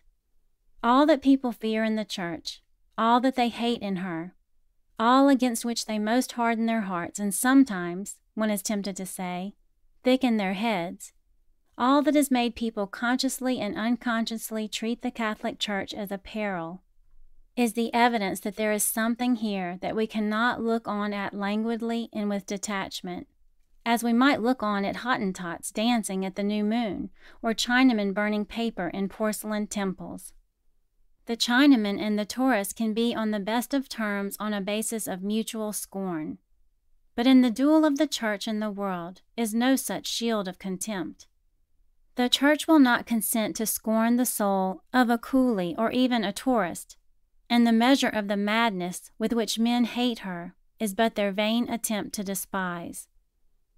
Another element, far more deep and delicate and hard to describe, is the immediate connection of what is most awful and archaic with what is most intimate and individual. It is a miracle in itself that anything so huge and historic in date and design should be so fresh in the affections. It is as if a man found his own parlor and fireside in the heart of the Great Pyramid. It is as if a child's favorite doll turned out to be the oldest sacred image in the world, worshipped in Chaldea or Nineveh. It is as if a girl to whom a man made love in a garden were also, in some dark and double fashion, a statue standing forever in a square. It is just here that all those things which were regarded as weakness come in as the fullness of strength. Everything that men called sentimental in Roman Catholic religion, its keepsakes, its small flowers and almost tawdry trinkets, its figures with merciful gestures and gentle eyes, its avowedly popular pathos, and all that Matthew Arnold meant by Christianity with its relieving tears. All this is a sign of sensitive and vivid vitality in anything so vast and settled and systematic. There is nothing quite like this warmth, as in the warmth of Christmas, amid ancient hills hoary with such snows of antiquity. It can address even God Almighty with diminutives. In all its varied vestments, it wears its sacred heart upon its sleeve. But to those who know that it is full of these lively affections, like little leaping flames, there is something of almost ironic satisfaction in the stark and primitive size of the thing, like some prehistoric monster, in its spires and mitres like horns of giant herds, or its colossal cornerstones like the 4 feet of an elephant. It would be easy to write a merely artistic study of the strange externals of the Roman religion, which should make it seem as uncouth and unearthly as Aztec or African religion. It would be easy to talk of it as if it were really some sort of mammoth or monster elephant, older than the Ice Age, towering over the Stone Age. His very lines traced, it would seem, in the earthquakes or landslides of some older creation, his very organs and outer texture akin to unrecorded patterns of vegetation and air and light, the last residuum of a lost world. But the prehistoric monster is in the zoological gardens and not in the Natural History Museum. The extinct animal is still alive, and anything outlandish and unfamiliar in its form accentuates the startling naturalness and familiarity of its mind, as if the Sphinx began suddenly to talk of the topics of the hour. The super-elephant is not only a tame animal, but a pet, and a young child shall lead him. This antithesis between all that is formidable and remote, and all that is personally relevant and realistically tender, is another of those converging impressions which meet in the moment of conviction. But of all these things that come nearest to the actual transition of the gift of faith, it is far harder to write than of the rationalistic and the historic preliminaries of the inquiry. It is only with those preliminary dispositions toward the truth that I claim to deal here. In the chapters that follow, I propose to touch upon 2 of the larger considerations of this class, not because they are in themselves any larger than many other immense aspects of so mighty a theme, but because they happen to balance each other and form a sort of antithesis, very typical of all Catholic truth. In the first of the 2 chapters, I shall try to point out how it is that when we praise the Church for her greatness, we do not merely mean her largeness, but in a rather notable and unique sense, her universality. We mean her power of being cosmos and containing other things. And in the 2nd chapter, I shall point out what may seem to disturb this truth, but really balances it. I mean the fact that we value the Church because she is a Church militant, and sometimes even because she militates against ourselves. She is something more than the cosmos, in the sense of completed nature or completed human nature. She proves that she is something more by sometimes being right where they are wrong. These 2 aspects must be considered separately, though they come together to form the full conviction that comes just before conversion. But in this chapter I have merely noted down a few points or stages of the conversion, considered as a practical process, and especially those 3 stages of it through which many a Protestant or agnostic must have passed. Many a man looking back cheerfully on them now will not be annoyed if I call the first patronizing the Church, and the second discovering the Church, and the third running away from the Church. When those 3 phases are over, a larger truth begins to come into sight. It is much too large to describe, and we will proceed to describe it. End of chapter 3. The World Inside Out. The first fallacy about the Catholic Church is the idea that it is a church. I mean that it is a church in the sense in which the nonconformist newspapers talk about the churches. I do not intend any expression of contempt about the churches, nor is it an expression of contempt to say that it would be more convenient to call them the sects. This is true in a much deeper and more sympathetic sense than may at first appear, but to begin with, it is certainly true in a perfectly plain and historical sense, which has nothing to do with sympathy at all. Thus, for instance, I have much more sympathy for small nationalities than I have for small sects. But it is simply a historical fact that the Roman Empire was the empire, and that it was not a small nationality. And it is simply a historical fact that the Roman Church is the Church and not a sect. Nor is there anything narrow or unreasonable in saying that the Church is the Church. It may be a good thing that the Roman Empire broke up into nations, but it certainly was not one of the nations into which it broke up. And even a person who thinks it fortunate that the Church broke up into sects ought to be able to distinguish between the little things he likes and the big thing he has broken. As a matter of fact, in the case of things so large, so unique and so creative of the culture about them as were the Roman Empire and the Roman Church, it is not controversial but simply correct to confine the one word to the one example. Everybody who originally used the word empire used it of that empire. Everybody who used the word ecclesia used it of that ecclesia. There may have been similar things in other places, but they could not be called by the same name for the simple reason that they were not named in the same language. We know what we mean by a Roman emperor. We can, if we like, talk of a Chinese emperor. Just as we can, if we like, take a particular sort of a mandarin and say he is equivalent to a marquis. But we never can be certain that he is exactly equivalent, for the thing we are thinking about is peculiar to our own history, and in that sense stands alone. Now in that, if in no other sense, the Catholic Church stands alone. It does not merely belong to a class of Christian churches. It does not merely belong to a class of human religions. Considered quite coldly and impartially, as by a man from the moon, it is much more sui generis than that. It is, if the critic chooses to think so, the ruin of an attempt at a universal religion which was bound to fail. But calling the wreckers to break up a ship does not turn the ship into one of its own timbers, and cutting Poland up into 3 pieces does not make Poland the same as Posen. But in a much more profound and philosophical sense, this notion that the Church is one of the sects is the great fallacy of the whole affair. It is a matter more psychological and more difficult to describe. But it is perhaps the most sensational of the silent upheavals or reversals in the mind that constitute the revolution called conversion. Every man conceives himself as moving about in a cosmos of some kind, and the man of the days of my youth walked about in a kind of vast and airy crystal palace in which there were exhibits set side by side. The cosmos, being made of glass and iron, was partly transparent and partly colorless. Anyhow, there was something negative about it. Arching over all of our heads, a roof as remote as the sky, it seemed to be impartial and impersonal. Our attention was fixed on the exhibits, which were all carefully ticketed and arranged in rows, for it was the age of science. Here stood all the religions in a row, the churches or sects or whatever we called them, and towards the end of the row there was a particularly dingy and dismal one with a pointed roof half fallen in, and pointed windows most broken with stones by passers-by, and we were told that this particular exhibit was the Roman Catholic Church. Some of us were sorry for it, and even fancied it had been rather badly used. Most of us regarded it as dirty and disreputable. A few of us even pointed out that many details in the ruin were artistically beautiful or architecturally important. But most people preferred to deal at other and more businesslike booths, at the Quaker shop of Peace and Plenty, or the Salvation Army store where the showman beats the big drum outside.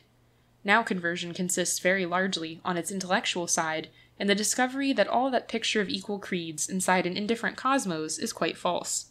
It is not a question of comparing the merits and deficits of the Quaker meeting house set beside the Catholic cathedral. It is the Quaker meeting house that is inside the Catholic cathedral. It is the Catholic cathedral that covers everything like the vault of the Crystal Palace.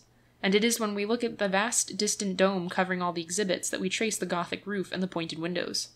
In other words, Quakerism is but a temporary form of Quietism, which has arisen technically outside the Church, as the Quietism of Fenelon appeared technically inside the Church. But both were in themselves temporary, and would have, like Fenelon, sooner or later to return to the Church in order to live. The principle of life in all these variations of Protestantism, insofar as it is not a principle of death, consists of what remained in them of Catholic Christendom, and to Catholic Christendom they have always returned to be recharged with vitality. I know that this will sound like a statement to be challenged, but it is true. The return of Catholic ideas to the separated parts of Christendom was often indeed indirect. But though the influence came through many centers, it always came from one. It came through the Romantic movement, a glimpse of the mere picturesqueness of medievalism. But it is something more than an accident that romances, like Romance languages, are named after Rome. Or it came through the instinctive reaction of old-fashioned people like Johnson or Scott or Cobbett, wishing to save old elements that had originally been Catholic against a progress that was merely capitalist. But it led them to denounce that capitalist progress and become, like Cobbett, practical foes of Protestantism without being practicing followers of Catholicism. Or it came from the pre-Raphaelites or the opening of continental art and culture by Matthew Arnold and Morris and Ruskin and the rest. But examine the actual makeup of the mind of a good Quaker or Congregational minister at this moment, and compare it with the mind of such a dissenter in the little Bethel before such culture came. And you will see how much of his health and happiness he owes to Ruskin, and what Ruskin owed to Giotto, to Morris, and what Morris owed to Chaucer, to fine scholars of his own school like Philip Wicksteed, and what they owe to Dante and St. Thomas. Such a man will still sometimes talk of the Middle Ages as the Dark Ages, but the Dark Ages have improved the wallpaper on his wall, and the dress on his wife, and all the whole dingy and vulgar life which he lived in the days of Stiggins and Brother Tadger, for he is also a Christian, and lives only by the life of Christendom. It is not easy to express this enormous inversion which I have tried here to suggest in the image of a world turned inside out. I mean that the thing which had been stared at as a small something swells out and swallows everything. Christendom is in the literal sense a continent. We come to feel that it contains everything, even the things in revolt against itself. But it is perhaps the most towering intellectual transformation of all, and the one that it is hardest to undo even for the sake of argument. It is almost impossible even in imagination to reverse that reversal. Another way of putting it is to say that we have come to regard all these historical figures as characters in Catholic history, even if they are not Catholics. And in a certain sense, the historical as distinct from the theological sense, they never do cease to be Catholic. They are not people who have really created something entirely new, until they actually pass the border of reason and create more or less crazy nightmares. But nightmares do not last, and most of them even now are in various stages of waking up. Protestants are Catholics gone wrong. That is what is really meant by saying they are Christians. Sometimes they have gone very wrong, but not often have they gone right ahead with their own particular wrong. Thus, a Calvinist is a Catholic obsessed with the Catholic idea of the sovereignty of God. But when he makes it mean that God wishes particular people to be damned, we may say with all restraint that he has become a rather morbid Catholic. In point of fact, he is a diseased Catholic, and the disease left to itself would be death or madness. But as a matter of fact, the disease did not last long, and it is itself practically dead. But every step he takes back towards humanity is a step back toward Catholicism. Thus, a Quaker is a Catholic obsessed with the Catholic idea of gentle simplicity and truth. But when he made it to mean that it is a lie to say you, and an act of idolatry to take off your hat to a lady, it is not too much to say that whether or not he had a hat off, he certainly had a tile loose. But as a matter of fact, he himself found it necessary to dispense with the eccentricity and the hat, and to leave the straight road that would have led him to a lunatic asylum. Only every step he takes back towards common sense is a step towards Catholicism. Insofar as he was right, he was a Catholic, and insofar as he was wrong, he has not himself been able to remain a Protestant. To us, therefore, it is henceforth impossible to think of the Quaker as a figure at the beginning of a new Quaker history, or the Calvinist as the founder of a new Calvinistic world. It is quite obvious to us that they are simply characters in our own Catholic history, only characters who caused a great deal of trouble by trying to do something that we could do better, and that they did not really do at all. Now some may suppose that this can be maintained of the older sects, like Calvinists and Quakers, but cannot be maintained of modern movements like those of socialists or spiritualists. But they will be quite wrong. The covering or continental character of the Church applies just as much to modern manias as to the old religious manias. It applies quite as much to materialists or spiritualists as to Puritans. In all of them you find that some Catholic dogma is first taken for granted, then exaggerated into an error, and then generally reacted against and rejected as an error, bringing the individual in question a few steps back again on the homeward road. And this is almost always the mark of such a heretic, that while he will wildly question any other Catholic dogma, he never dreams of questioning his own favorite Catholic dogma, and does not even seem to know that it could be questioned. It never occurred to the Calvinist that anybody might use his liberty to deny or limit the divine omnipotence, or to the Quaker that anyone could question the supremacy of simplicity. That is exactly the situation of the socialist. The Bolshevism and every shade of such theory of brotherhood is based upon one unfathomably mystical Catholic dogma, the equality of men. The communists stake everything on the equality of man, as the Calvinists staked everything on the omnipotence of God. They ride it to death as the others rode their dogma to death, turning their horse into a nightmare. But it never seems to occur to them that some people do not believe in the Catholic dogma of the mystical equality of men. Yet there are many, even among Christians, who are so heretical as to question it. The socialists get into a great tangle when they try to apply it. They compromise with their own ideals, modify their own doctrine, and so find themselves, like the Quakers and the Calvinists, after all their extreme extravagances, a day's march nearer Rome. In short, the story of these sects is not one of straight lines striking outwards and onwards, though if it were, they would all be striking in different directions. It is a pattern of curves continually returning into the continent and common life of their and our civilization, and the summary of that civilization and central sanity is the philosophy of the Catholic Church. To us, spiritualists are men studying the existence of spirits, in a brief and blinding oblivion of the existence of evil spirits. They are, as it were, people just educated enough to have heard of ghosts, but not educated enough to have heard of witches. If the evil spirits succeed in stopping their education and stunting their minds, they may of course go on, forever, repeating silly messages from Plato and doggerel verses from Milton. But if they do go a step or two further, instead of marking time on the borderland, their next step will be to learn what the Church could have taught. To us, Christian Scientists are simply people with one idea, which they have never learnt to balance and combine with all the other ideas. That is why the wealthy businessman so often becomes a Christian Scientist. He is not used to ideas, and one idea goes to his head, like one glass of wine to a starving man. But the Catholic Church is used to living with ideas, and walks among all those very dangerous wild beasts with the poise and the lifted head of a lion tamer. The Christian Scientist can go on monotonously repeating his one idea and remain a Christian Scientist. But if ever he really goes on to any other ideas, he will be so much the nearer to being a Catholic. When the convert has once seen the world like that, with one balance of ideas and a number of other ideas that have left it and lost their balance, he does not in fact experience any of the inconveniences that he might reasonably have feared before that silent but stunning revolution. He is not worried by being told that there is something in spiritualism or something in Christian Science. He knows there is something in everything, but he is moved by the more impressive fact that he finds everything in something, and he is quite sure that if these investigators are really looking for everything, and not merely looking for anything, they will be more and more likely to look for it in the same place. In that sense, he is far less worried about them than he was when he thought that one or other of them might be the only person having any sort of communication with the higher mysteries, and obviously rather capable of making a mess of it. He is no more likely to be overawed by the fact that Mrs. Eddy achieved spiritual healing, or Mr. Home achieved bodily levitation, than a fully dressed gentleman in Bond Street would be overawed by the top hat on the head of a naked savage. A top hat may be a good hat, but it is a bad costume, and a magnetic trick may be a sufficient sensation, but it is a very insufficient philosophy. He is no more envious of a Bolshevist for making a revolution than of a beaver for making a dam, for he knows his own civilization can make things on a pattern not quite so simple or so monotonous. But he believes this of his civilization and his religion, and not merely of himself. There is nothing supercilious about his attitude, because he is well aware that he has only scratched the surface of the spiritual estate that is now open to him. In other words, the convert does not, in the least, abandon investigation or even adventure. He does not think he knows everything, nor has he lost curiosity about the things he does not know. But experience has taught him that he will find nearly everything somewhere inside that estate, and that a very large number of people are finding next to nothing outside it. For the estate is not only a formal garden or an ordered farm, there is plenty of hunting and fishing on it, and, as the phrase goes, very good sport. For this is one of the very queerest of the common delusions about what happens to the convert. In some muddled way, people have confused the natural remarks of converts about having found moral peace with some idea of their having found mental rest, in the sense of mental inaction.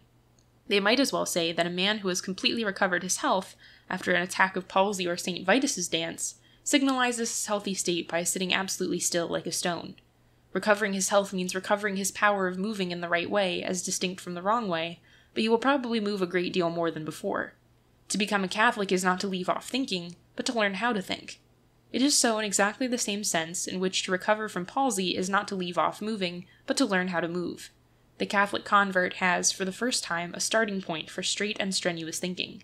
He has, for the first time, a way of testing the truth in any question that he raises.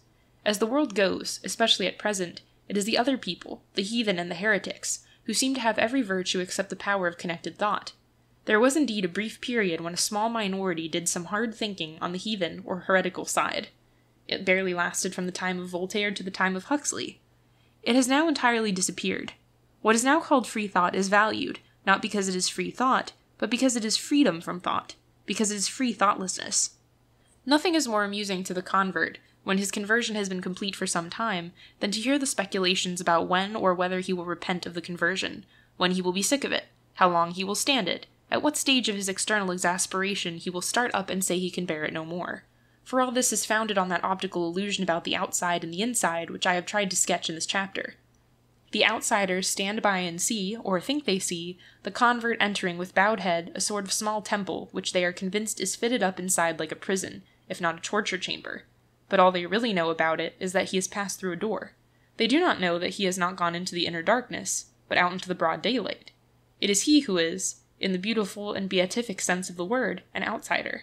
He does not want to go into a larger room, because he does not know of any larger room to go into.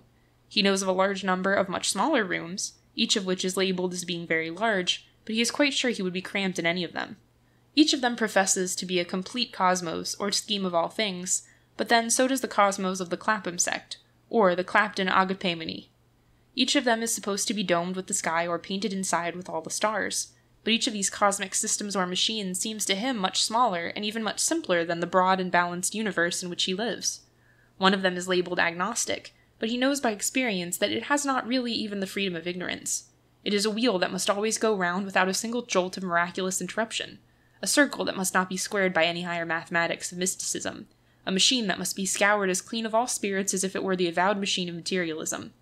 In living in a world with two orders, the supernatural and the natural, the convert feels he is living in a larger world, and does not feel any temptation to crawl back into a smaller one. One of them is labeled theosophical or Buddhistic, but he knows by experience that it is only the same sort of wearisome wheel used for spiritual things instead of material things. Living in a world where he is free to do anything, even go to the devil, he does not see why he should tie himself to the wheel of a mere destiny. One of them is labeled humanitarian, but he knows that such humanitarians have really far less experience of humanity. He knows that they are thinking almost entirely of men as they are at this moment in modern cities, and have nothing like the huge human interest of what began by being preached to legionnaires in Palestine, and is still being preached to peasants in China. So clear is this perception that I have sometimes put it to myself as something between a melancholy meditation and a joke. Where should I go now if I did leave the Catholic Church? I certainly would not go to any of those little social sects which only express one idea at a time, because that idea happens to be fashionable at the moment. The best I could hope for would be to wander away into the woods and become, not a pantheist, for that is also a limitation and a bore, but rather a pagan, in the mood to cry out that some particular mountain peak or flowering fruit tree was sacred and a thing to be worshipped. That at least would be beginning all over again, but it would bring me back to the same problem in the end. If it was reasonable to have a sacred tree, it was not unreasonable to have a sacred crucifix, and if the god was to be found on one peak, he may as reasonably be found under one spire. To find a new religion is sooner or later to have found one, and why should I have been discontented with the one I had found? Especially, as I said in the first words of this essay, when it is the old religion which seems capable of remaining new. I know very well that if I went upon that journey I should either despair or return, and that none of the trees would ever be a substitute for the real sacred tree. Paganism is better than pantheism, for paganism is free to imagine divinities, while pantheism is forced to pretend, in a priggish way, that all things are equally divine. But I should not imagine any divinity that was sufficiently divine. I seem to know that weary return through the woodlands, for I think in some symbolic fashion I have walked that road before. For as I have tried to confess here without excessive egotism, I think I am the sort of man who came to Christ from Pan and Dionysus, and not from Luther or Laud, that the conversion I understand is that of the pagan, and not the Puritan, and upon that antique conversion is founded the whole world that we know. It is a transformation far more vast and tremendous than anything that has been meant for many years past, at least in England and America, by a sectarian controversy or a doctrinal division. On the height of that ancient empire, and that international experience, humanity had a vision. It has not had another, but only quarrels about that one. Paganism was the largest thing in the world, and Christianity was larger, and everything else has been comparatively small. End of chapter 4. The exception proves the rule. The Catholic Church is the only thing which saves a man from the degrading slavery of being a child of his age. I have compared it with the new religions, but this is exactly where it differs from the new religions. The new religions are in many ways suited to the new conditions, but they are only suited to the new conditions. When those conditions shall have changed in only a century or so, the points upon which alone they insist at present will have become almost pointless. If the faith has all the freshness of a new religion, it has all the richness of an old religion. It has especially all the reserves of an old religion. So far as that is concerned, its antiquity is alone a great advantage, and especially a great advantage for purposes of renovation and youth. It is only by the analogy of animal bodies that we suppose that old things must be stiff.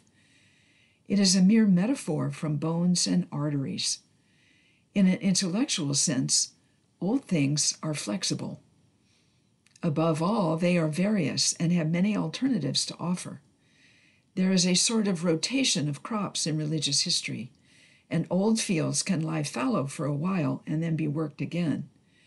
But when the new religion or any such notion has sown its one crop of wild oats, which the wind generally blows away, it is barren. A thing as old as the Catholic Church has an accumulated armory and treasury to choose from. It can pick and choose among the centuries and brings one age to the rescue of another. It can call in the old world to redress the balance of the new. Anyhow, the new religions are suited to the new world, and this is their most damning defect. Each religion is produced by contemporary causes that can be clearly pointed out. Socialism is a reaction against capitalism. Spiritualism is a reaction against materialism. It is also, in its intensified form, merely the trail of the tragedy of the Great War. But there is a somewhat more subtle sense in which the very fitness of the new creeds makes them unfit. Their very acceptability makes them unacceptable. Thus, they all profess to be progressive because the peculiar boast of their peculiar period was progress. They claim to be democratic because our political system still rather pathetically claims to be democratic. They rushed to a reconciliation with science, which was often only a premature surrender to science. They hastily divested themselves of anything considered dowdy or old-fashioned in the way of vesture or symbol. They claimed to have bright services and cheery sermons. The churches competed with the cinemas. The churches even became cinemas. In its more moderate form, the mood was merely one of praising natural pleasures, such as the enjoyment of nature, and even the enjoyment of human nature. These are excellent things, and this is an excellent liberty, and yet it has its limitations. We do not really want a religion that is right where we are right. What we want is a religion that is right when we are wrong. In these current fashions, it is not really a question of the religion allowing us liberty, but at the best of the liberty allowing us a religion. These people merely take the modern mood, with much in it that is amiable, and much that is anarchical, and much that is merely dull and obvious, and then require any creed to be cut down to fit that mood. But the mood would exist even without the creed. They say they want a religion to be social when they would be social without any religion. They say they want a religion to be practical when they would be practical without any religion. They say they want a religion acceptable to science when they would accept the science even if they did not accept the religion. They say they want a religion like this because they are like this already. They say they want it when they mean that they could do without it. It is a very different matter when a religion, in the real sense of a binding thing, binds men to their morality when it is not identical with their mood. It is very different when some of the saints preached social reconciliation to fierce and raging factions who could hardly bear the sight of each other's faces. It was a very different thing when charity was preached to pagans who really did not believe in it, just as it is a very different thing now when chastity is preached to new pagans who do not believe in it. It is in those cases that we get the real grapple of a religion, and it is in those cases that we get the peculiar and solitary triumph of the Catholic faith. It is not merely being right when we are right, as in being cheerful or hopeful or humane. It is in having been right when we were wrong, and in the fact coming back upon us afterwards like a boomerang. One word that tells us what we do not know outweighs 1,000 words that tell us what we do know. And the thing is even more striking if we not only did not know it, but could not believe it. It may seem a paradox to say that the truth teaches us more by the words we reject, by the words we receive. Yet the paradox is a parable of the simplest sort, and familiar to us all. Any example might be given of it. If a man tells us to avoid public houses, we think him a tiresome, though perhaps a well-intentioned old party. If he tells us to use public houses, we recognize that he has a higher morality and presents an ideal that is indeed lofty, but perhaps a little too simple and obvious to need defense. But if a man tells us to avoid the one particular public house called the Pig and Whistle, on the left hand as you turn round by the pond, the direction may seem very dogmatic and arbitrary, and showing insufficient process of argument. But if we then fling ourselves into the Pig and Whistle and are immediately poisoned with the gin, or smothered in the feather bed and robbed of our money, we recognize that the man who advised us did know something about it, and had a cultivated and scientific knowledge of the public houses of the district. We think it even more, as we emerge half-murdered from the Pig and Whistle, if we originally rejected his warning as a silly superstition. The warning itself is almost more impressive if it was not justified by reasons, but only by results. There is something very notable about a thing which is arbitrary when it is also accurate. We may very easily forget, even while we fulfill, the advice that we thought was self-evident sense. But nothing can measure our mystical and unfathomable reverence for the advice that we thought was nonsense. As will be seen in a moment, I do not mean in the least that the Catholic Church is arbitrary in the sense of never giving reasons, but I do mean that the convert is profoundly affected by the fact that, even when he did not see the reason, he lived to see that it was reasonable. But there is something even more singular than this, which it will be well to note as a part of the convert's experience. In many cases, as a matter of fact, he did originally have a glimpse of the reasons, even if he did not reason about them. But they were forgotten in the interlude when reason was clouded by rationalism. The point is not very easy to explain, and I shall be obliged to take merely personal examples in order to explain it. I mean that we have often had a premonition as well as a warning, and the fact often comes back to us after we have disregarded both. It is worth noting in connection with conversion, because the convert is often obstructed by a catchword which says that the Church crushes the conscience. The Church does not crush any man's conscience. It is the man who crushes his conscience and then finds out that it was right, when he had almost forgotten that he had one. I will take two examples out of the new movements, socialism and spiritualism. Now, it is perfectly true that when I first began to think seriously about socialism, I was a socialist. But it is equally true, and more important than it sounds, that before I had ever heard of socialism, I was a strong anti-socialist. I was what has since been called a distributist, though I did not know it. When I was a child and dreamed the usual dreams about kings and clowns and robbers and policemen, I always conceived all contentment and dignity as consisting in something compact and personal, in being king of the castle, or captain of the pirate ship, or the man who owned the shop, or the robber who was safe in the cavern. As I passed through boyhood, I always imagined battles for justice as being the defense of special walls and houses and high, defiant shrines, and I embodied some of those crude but colored versions in a story called The Napoleon of Notting Hill. All this happened, in fancy at least, when I had never heard of socialism and was a much better judge of it. Shades of the prison house began to close, and with them came a merely mechanical discussion as to how we were all to get out of prison.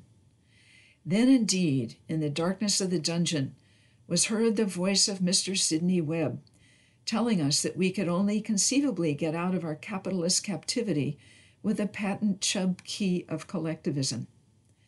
Or to use a more exact metaphor, he told us that we could only escape from our dark and filthy cells of industrial slavery by melting all our private latchkeys into one gigantic latchkey, as big as a battering ram. We did not really like giving up our little private keys or local attachments or love of our own possessions, but we were quite convinced that social justice must be done somehow and could only be done socialistically. I therefore became a socialist in the old days of the Fabian Society, And so, I think, did everybody else worth talking about, except the Catholics. And the Catholics were an insignificant handful, the dregs of a dead religion, essentially a superstition. About this time appeared the encyclical on labor by Leo XIII, and nobody in our really well-informed world took much notice of it. Certainly the Pope spoke as strongly as any socialist could speak when he said that capitalism, quote, laid on the toiling millions a yoke little better than slavery, end quote. But as the Pope was not a socialist, it was obvious that he had not read the right socialist books and pamphlets, and we could not expect the poor old gentleman to know what every young man knew by this time, that socialism was inevitable. That was a long time ago, and by a gradual process, mostly practical and political, which I have no intention of describing here, most of us began to realize that socialism was not inevitable, that it was not really popular, that it was not the only way or even the right way of restoring the rights of the poor. We have come to the conclusion that the obvious cure for private property being given to the few is to see that it is given to the many, not to see that it is taken away from everybody or given in trust to the dear good politicians. Then, having discovered that fact as a fact, we look back at Leo XIII and discover in his old and dated document, of which we took no notice at the time, that he was saying then exactly what we are saying now. Quote, as many as possible of the working classes should become owners, end quote. That is what I mean by the justification of arbitrary warning. If the Pope had said then exactly what we said and wanted him to say, we should not have really reverenced him then, and we should have entirely repudiated him afterwards. He would only have marched with the million who accepted Fabianism, and with them he would have marched away. But when he saw a distinction we did not see then, and do see now, that distinction is decisive. It marks a disagreement more convincing than 100 agreements. It is not that he was right when we were right, but that he was right when we were wrong. The superficial critic of these things, noting that I am no longer a socialist, will always say, of course, you are a Catholic, and you are not allowed to be a socialist. To which I answer emphatically, no, that is missing the whole point. The Church anticipated my experience, but it was experience and not only obedience. I am quite sure now, from merely living in this world and seeing something of Catholic peasants as well as collectivist officials, that it is happier and healthier for most men to become owners than for them to give up all ownership to those officials. I do not follow the state socialist in his extreme belief in the state, but I have not ceased to be credulous about the state merely because I have become credulous about the Church. I believe less in the state because I know more of the statesman. I cannot believe small property to be impossible after I have seen it. I cannot believe state management to be impeccable after I have seen it. It is not any authority except what St. Thomas calls the authority of the senses, which tells me that the mere community of goods is a solution that is too much of a simplification. The Church has taught me, but I could not unteach myself. I have learned because I have lived, and I could not unlearn it. If I ceased to be a Catholic, I could not again be a communist. As it happens, my story was almost exactly the same in connection with spiritualism. There again, I was modern when I was young, but not when I was very young. While I had a vague but innocent nursery religion still hanging about me, I regarded the first signs of these psychic and psychological things with mere repugnance. I hated the whole notion of mesmerism and magnetic tricks with the mind. I loathed their bulging eyes and stiff attitudes and unnatural trances and the whole bag of tricks. When I saw a girl I admired set down to crystal gazing, I was furious. I hardly knew why. Then came the period when I wanted to know why. when I examined my own reasons and found I had none. I saw that it was inconsistent in science to revere research and forbid psychical research. I saw that men of science were more and more accepting these things, and I went along with my scientific age. I was never exactly a spiritualist, but I almost always defended spiritualism. I experimented with a planchette quite enough to convince myself finally that some things do happen that are not in the ordinary sense natural. I have since come to think, for reasons that would require too much space to detail, that it is not so much supernatural as unnatural and even anti-natural. I believe the experiments were bad for me. I believe they are bad for the other experimentalists. But I found out the fact long before I found out the Catholic Church or the Catholic view of that question. Only, as I have said, when I do find it out, I find it rather impressive, for it is not the religion that was right when I was right, but the religion that was right when I was wrong. But I wish to note about both those cases that the common cant in the matter is emphatically not true. It is not true that the Church crushed my natural conscience. It is not true that the Church asked me to give up my individual ideal. It is not true that collectivism was ever my ideal.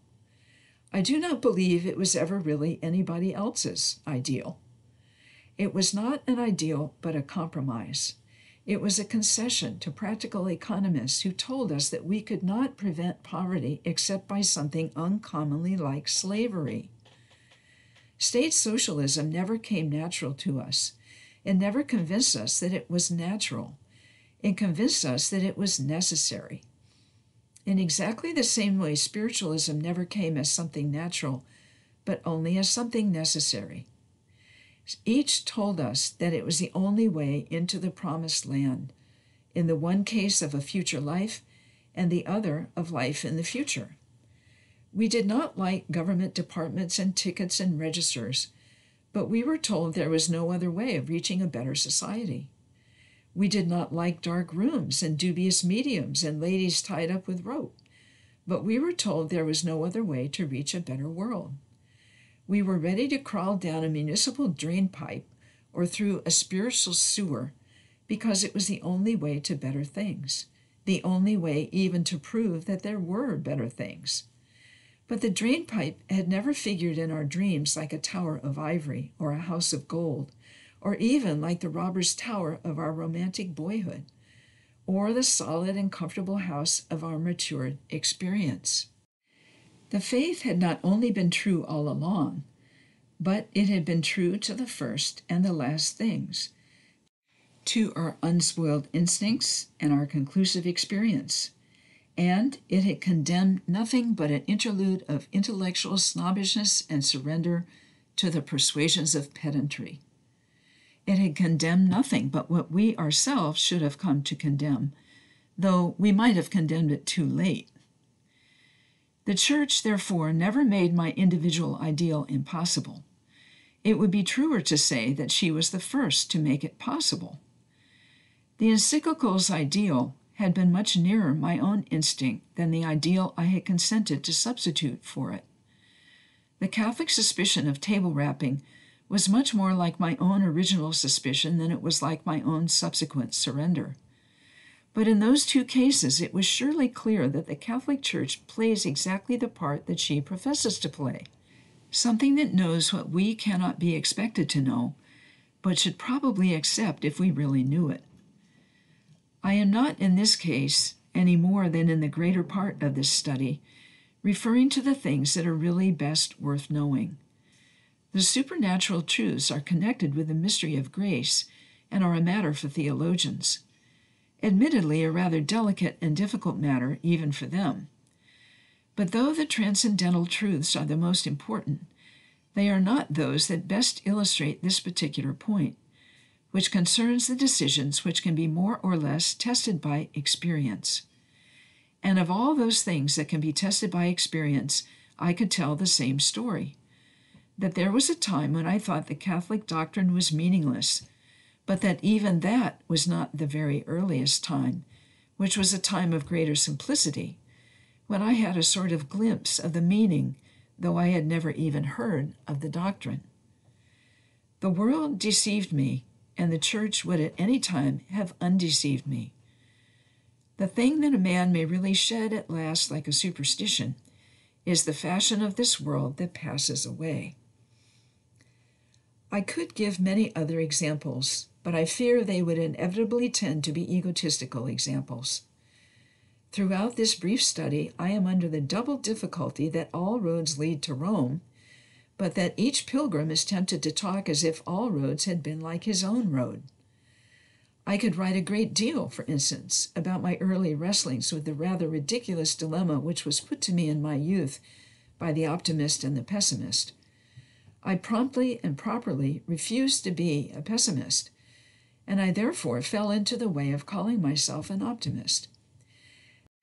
Now I should not call myself either, and what is more important, I can see that virtue may be entangled in both.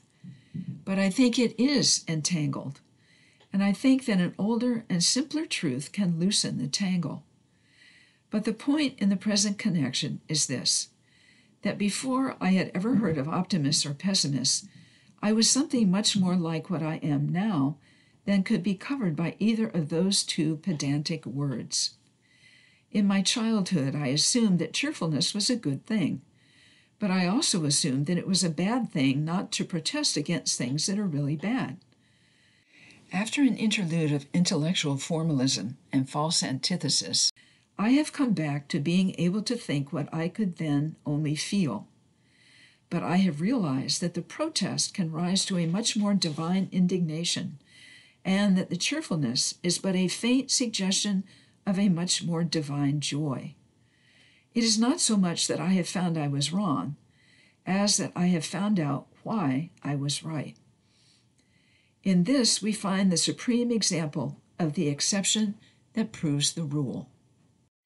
The rule, of which I have given a rough outline in the previous chapter, is that the Catholic philosophy is a universal philosophy found to fit anywhere with human nature and the nature of things.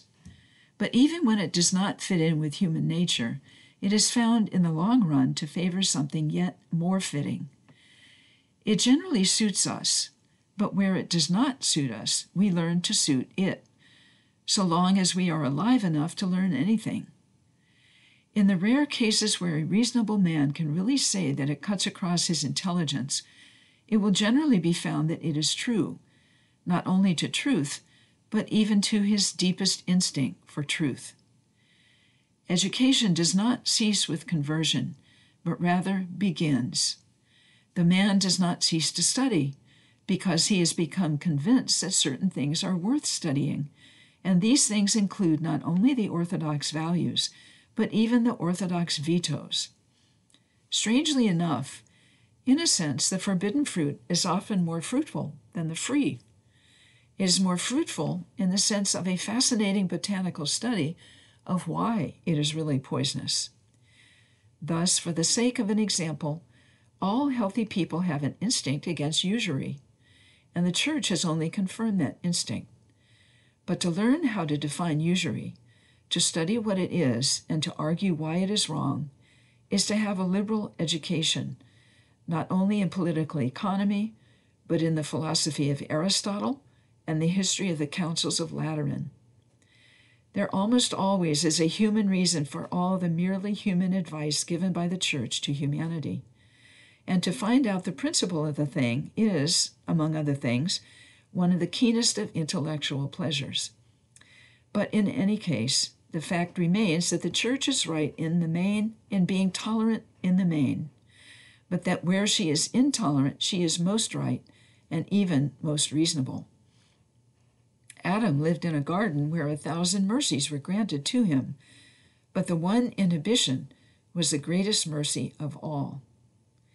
In the same way, let the convert, or still more the semi-convert, face any one fact that does seem to him to deface the Catholic scheme as a falsehood, and if he faces it long enough, he will probably find that it is the greatest truth of all.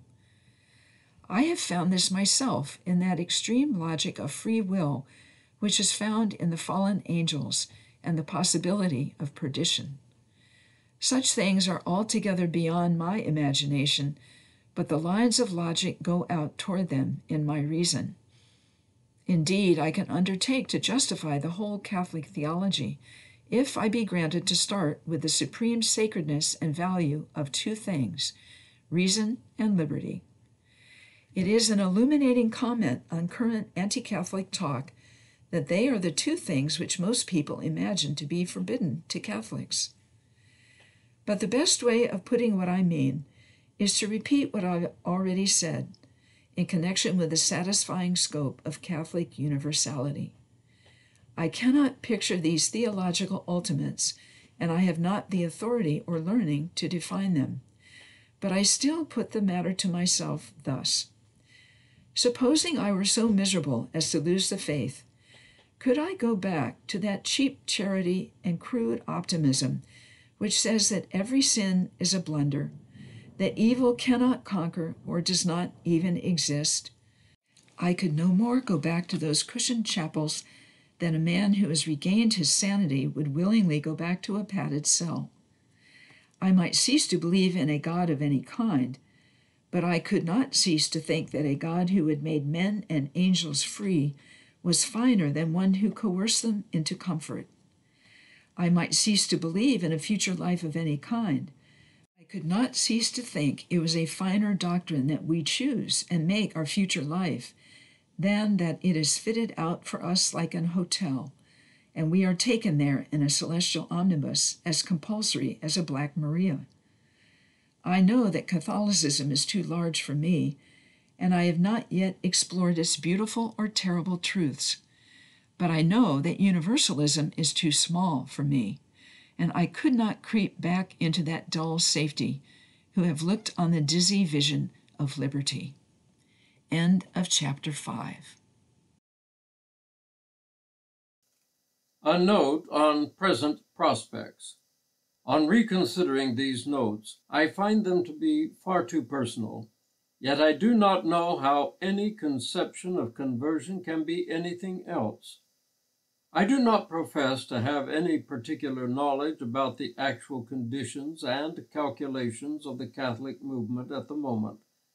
I do not believe that anybody else has any knowledge of what it will be like the next moment. Statistics are generally misleading, and predictions are practically always false. But there is always a certain faint tradition of the thing called common sense, and so long as a glimmer of it remains, in spite of all journalism and state instruction, it is possible to appreciate what we call a reality. Nobody in his 5 wits will deny that at this moment conversion is a reality.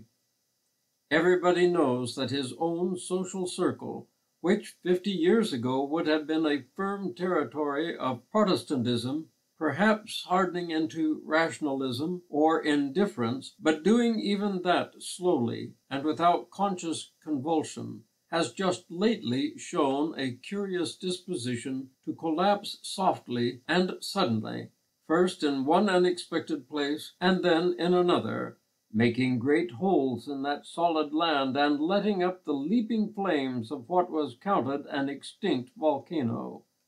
It is in everybody's experience, whether he is sad or glad or mad or merely indifferent, that these conversions seem to come of themselves in the most curious and apparently accidental quarters. Tom's wife, Harry's brother, Fanny's funny sister-in-law who went on the stage, Sam's eccentric uncle who studied military strategy. Of each of these isolated souls we hear suddenly that it is isolated no longer. It is one with the souls militant and triumphant. Against these things, which we know as facts and do not merely read as statistics, there is admittedly something to be said. It is what is commonly called leakage, and with a paragraph upon this point I will close these pages. Father Ronald Knox with that felicity that is so good that the wit almost seems like good luck, has remarked that the Catholic Church really does have to get on by hook or crook. That is, by the hook of the fisherman and the crook of the shepherd. And it is the hook that has to catch the convert and the crook that has to keep him. He said in this connection that the conversions to the Church just now were so numerous that they would be obvious and overwhelming, like a landslide, if it were not that they were neutralized in mere numbers, or rather lessened in their full claim of numbers, by a certain amount of falling away in other directions. Now, the first fact to realize is that it is in other directions, in totally different directions. Some people, especially young people, abandon practicing Catholicism, but none of them abandon it for Protestantism, all of negative morality. They have a feeling, which is not unreasonable, that to commit themselves to the Catholic citizenship is to take responsibilities that continually act as restraints. But they do not maintain anything like a contrary system of spiritual citizenship or moral responsibility. For instance, it is perfectly natural that they should want to act naturally, but they do not want to act naturally according to any intellectual theory of the reliability of nature. On the contrary, their young and brilliant literary representatives are very prone to press upon us the crudity and cruelty of nature. That is the moral of Mr. Aldous Huxley and of many others. State to them any of the consistent theories of the supreme claim of nature upon us, such as the pantheistic idea of God in all natural things, or the Nietzschean theory that nature is evolving something with superior claims to our own, or any other definable defense of the natural process itself, and they will almost certainly reject it as something unproved or exploded. They do not want to have an exact imitation of the laws of the physical universe. They want to have their own way, a much more intelligible desire. But the result is that they are, after all, at a disadvantage in face of those other young people who have satisfied their reason by a scheme that makes the universe reasonable. For that is the very simple explanation of the affair. Insofar as there is really a secession among the young, it is but a part of the same process as them practically abandon it for paganism. Most of them abandon it for something that is really rather too simple to be called an ism of any kind. They abandon it for things and not theories, and when they do have theories, they may sometimes be Bolshevist theories or futurist theories, but they are practically never the theological theories of Protestantism. I will not say they leave Catholicism for beer and skittles, for Catholicism has never discouraged those Christian institutions as Protestantism sometimes has. They leave it to have a high old time, and considering what a muddle we have made of modern morality, they can hardly be blamed. But this is reaction, which is only that of a section. Is in its nature a reaction of the young, and as such I do not think it will last. I know it is the cant phrase of the old rationalists that their reason prevents a return to the faith, that it is false. It is no longer reason, but rather passion. This may sound a sweeping statement, but if it be examined, it will be found not unjust and certainly not unsympathetic. Nothing is more notable, if we really study the characteristics of the rising generation, than the fact that they are not acting upon any exact and definite philosophy, such as those which have made the revolutions of the past. If they are anarchical, they are not anarchist. The dogmatic anarchism of the middle of the 19th century is not the creed they hold, or even the excuse they offer. They have a considerable negative revolt against religion, a negative revolt against that conversion of the young, of which I wrote in the first chapter. The rising generation sees the real issue, and those who are ready for it rally, and those who are not ready for it scatter. But there can be but one end to a war between a solid and a scattered army. It is not a controversy between two philosophies, as was the Catholic and the Calvinist, or the Catholic and the materialist. It is a controversy between philosophers and philanderers. I do not say it in contempt. I have much more sympathy with a person who leaves the church for a love affair than with one who leaves it for a long-winded German theory to prove that God is evil, or that children are a sort of morbid monkey. But the very laws of life are against the endurance of a revolt that rests on nothing but natural passion. It is bound to change in its proportion with the coming of experience, and at the worst, it will become a battle between bad Catholics and good Catholics, with a great dome over all. End of chapter 6. End of the Catholic Church and Conversion by G.K. Chesterton.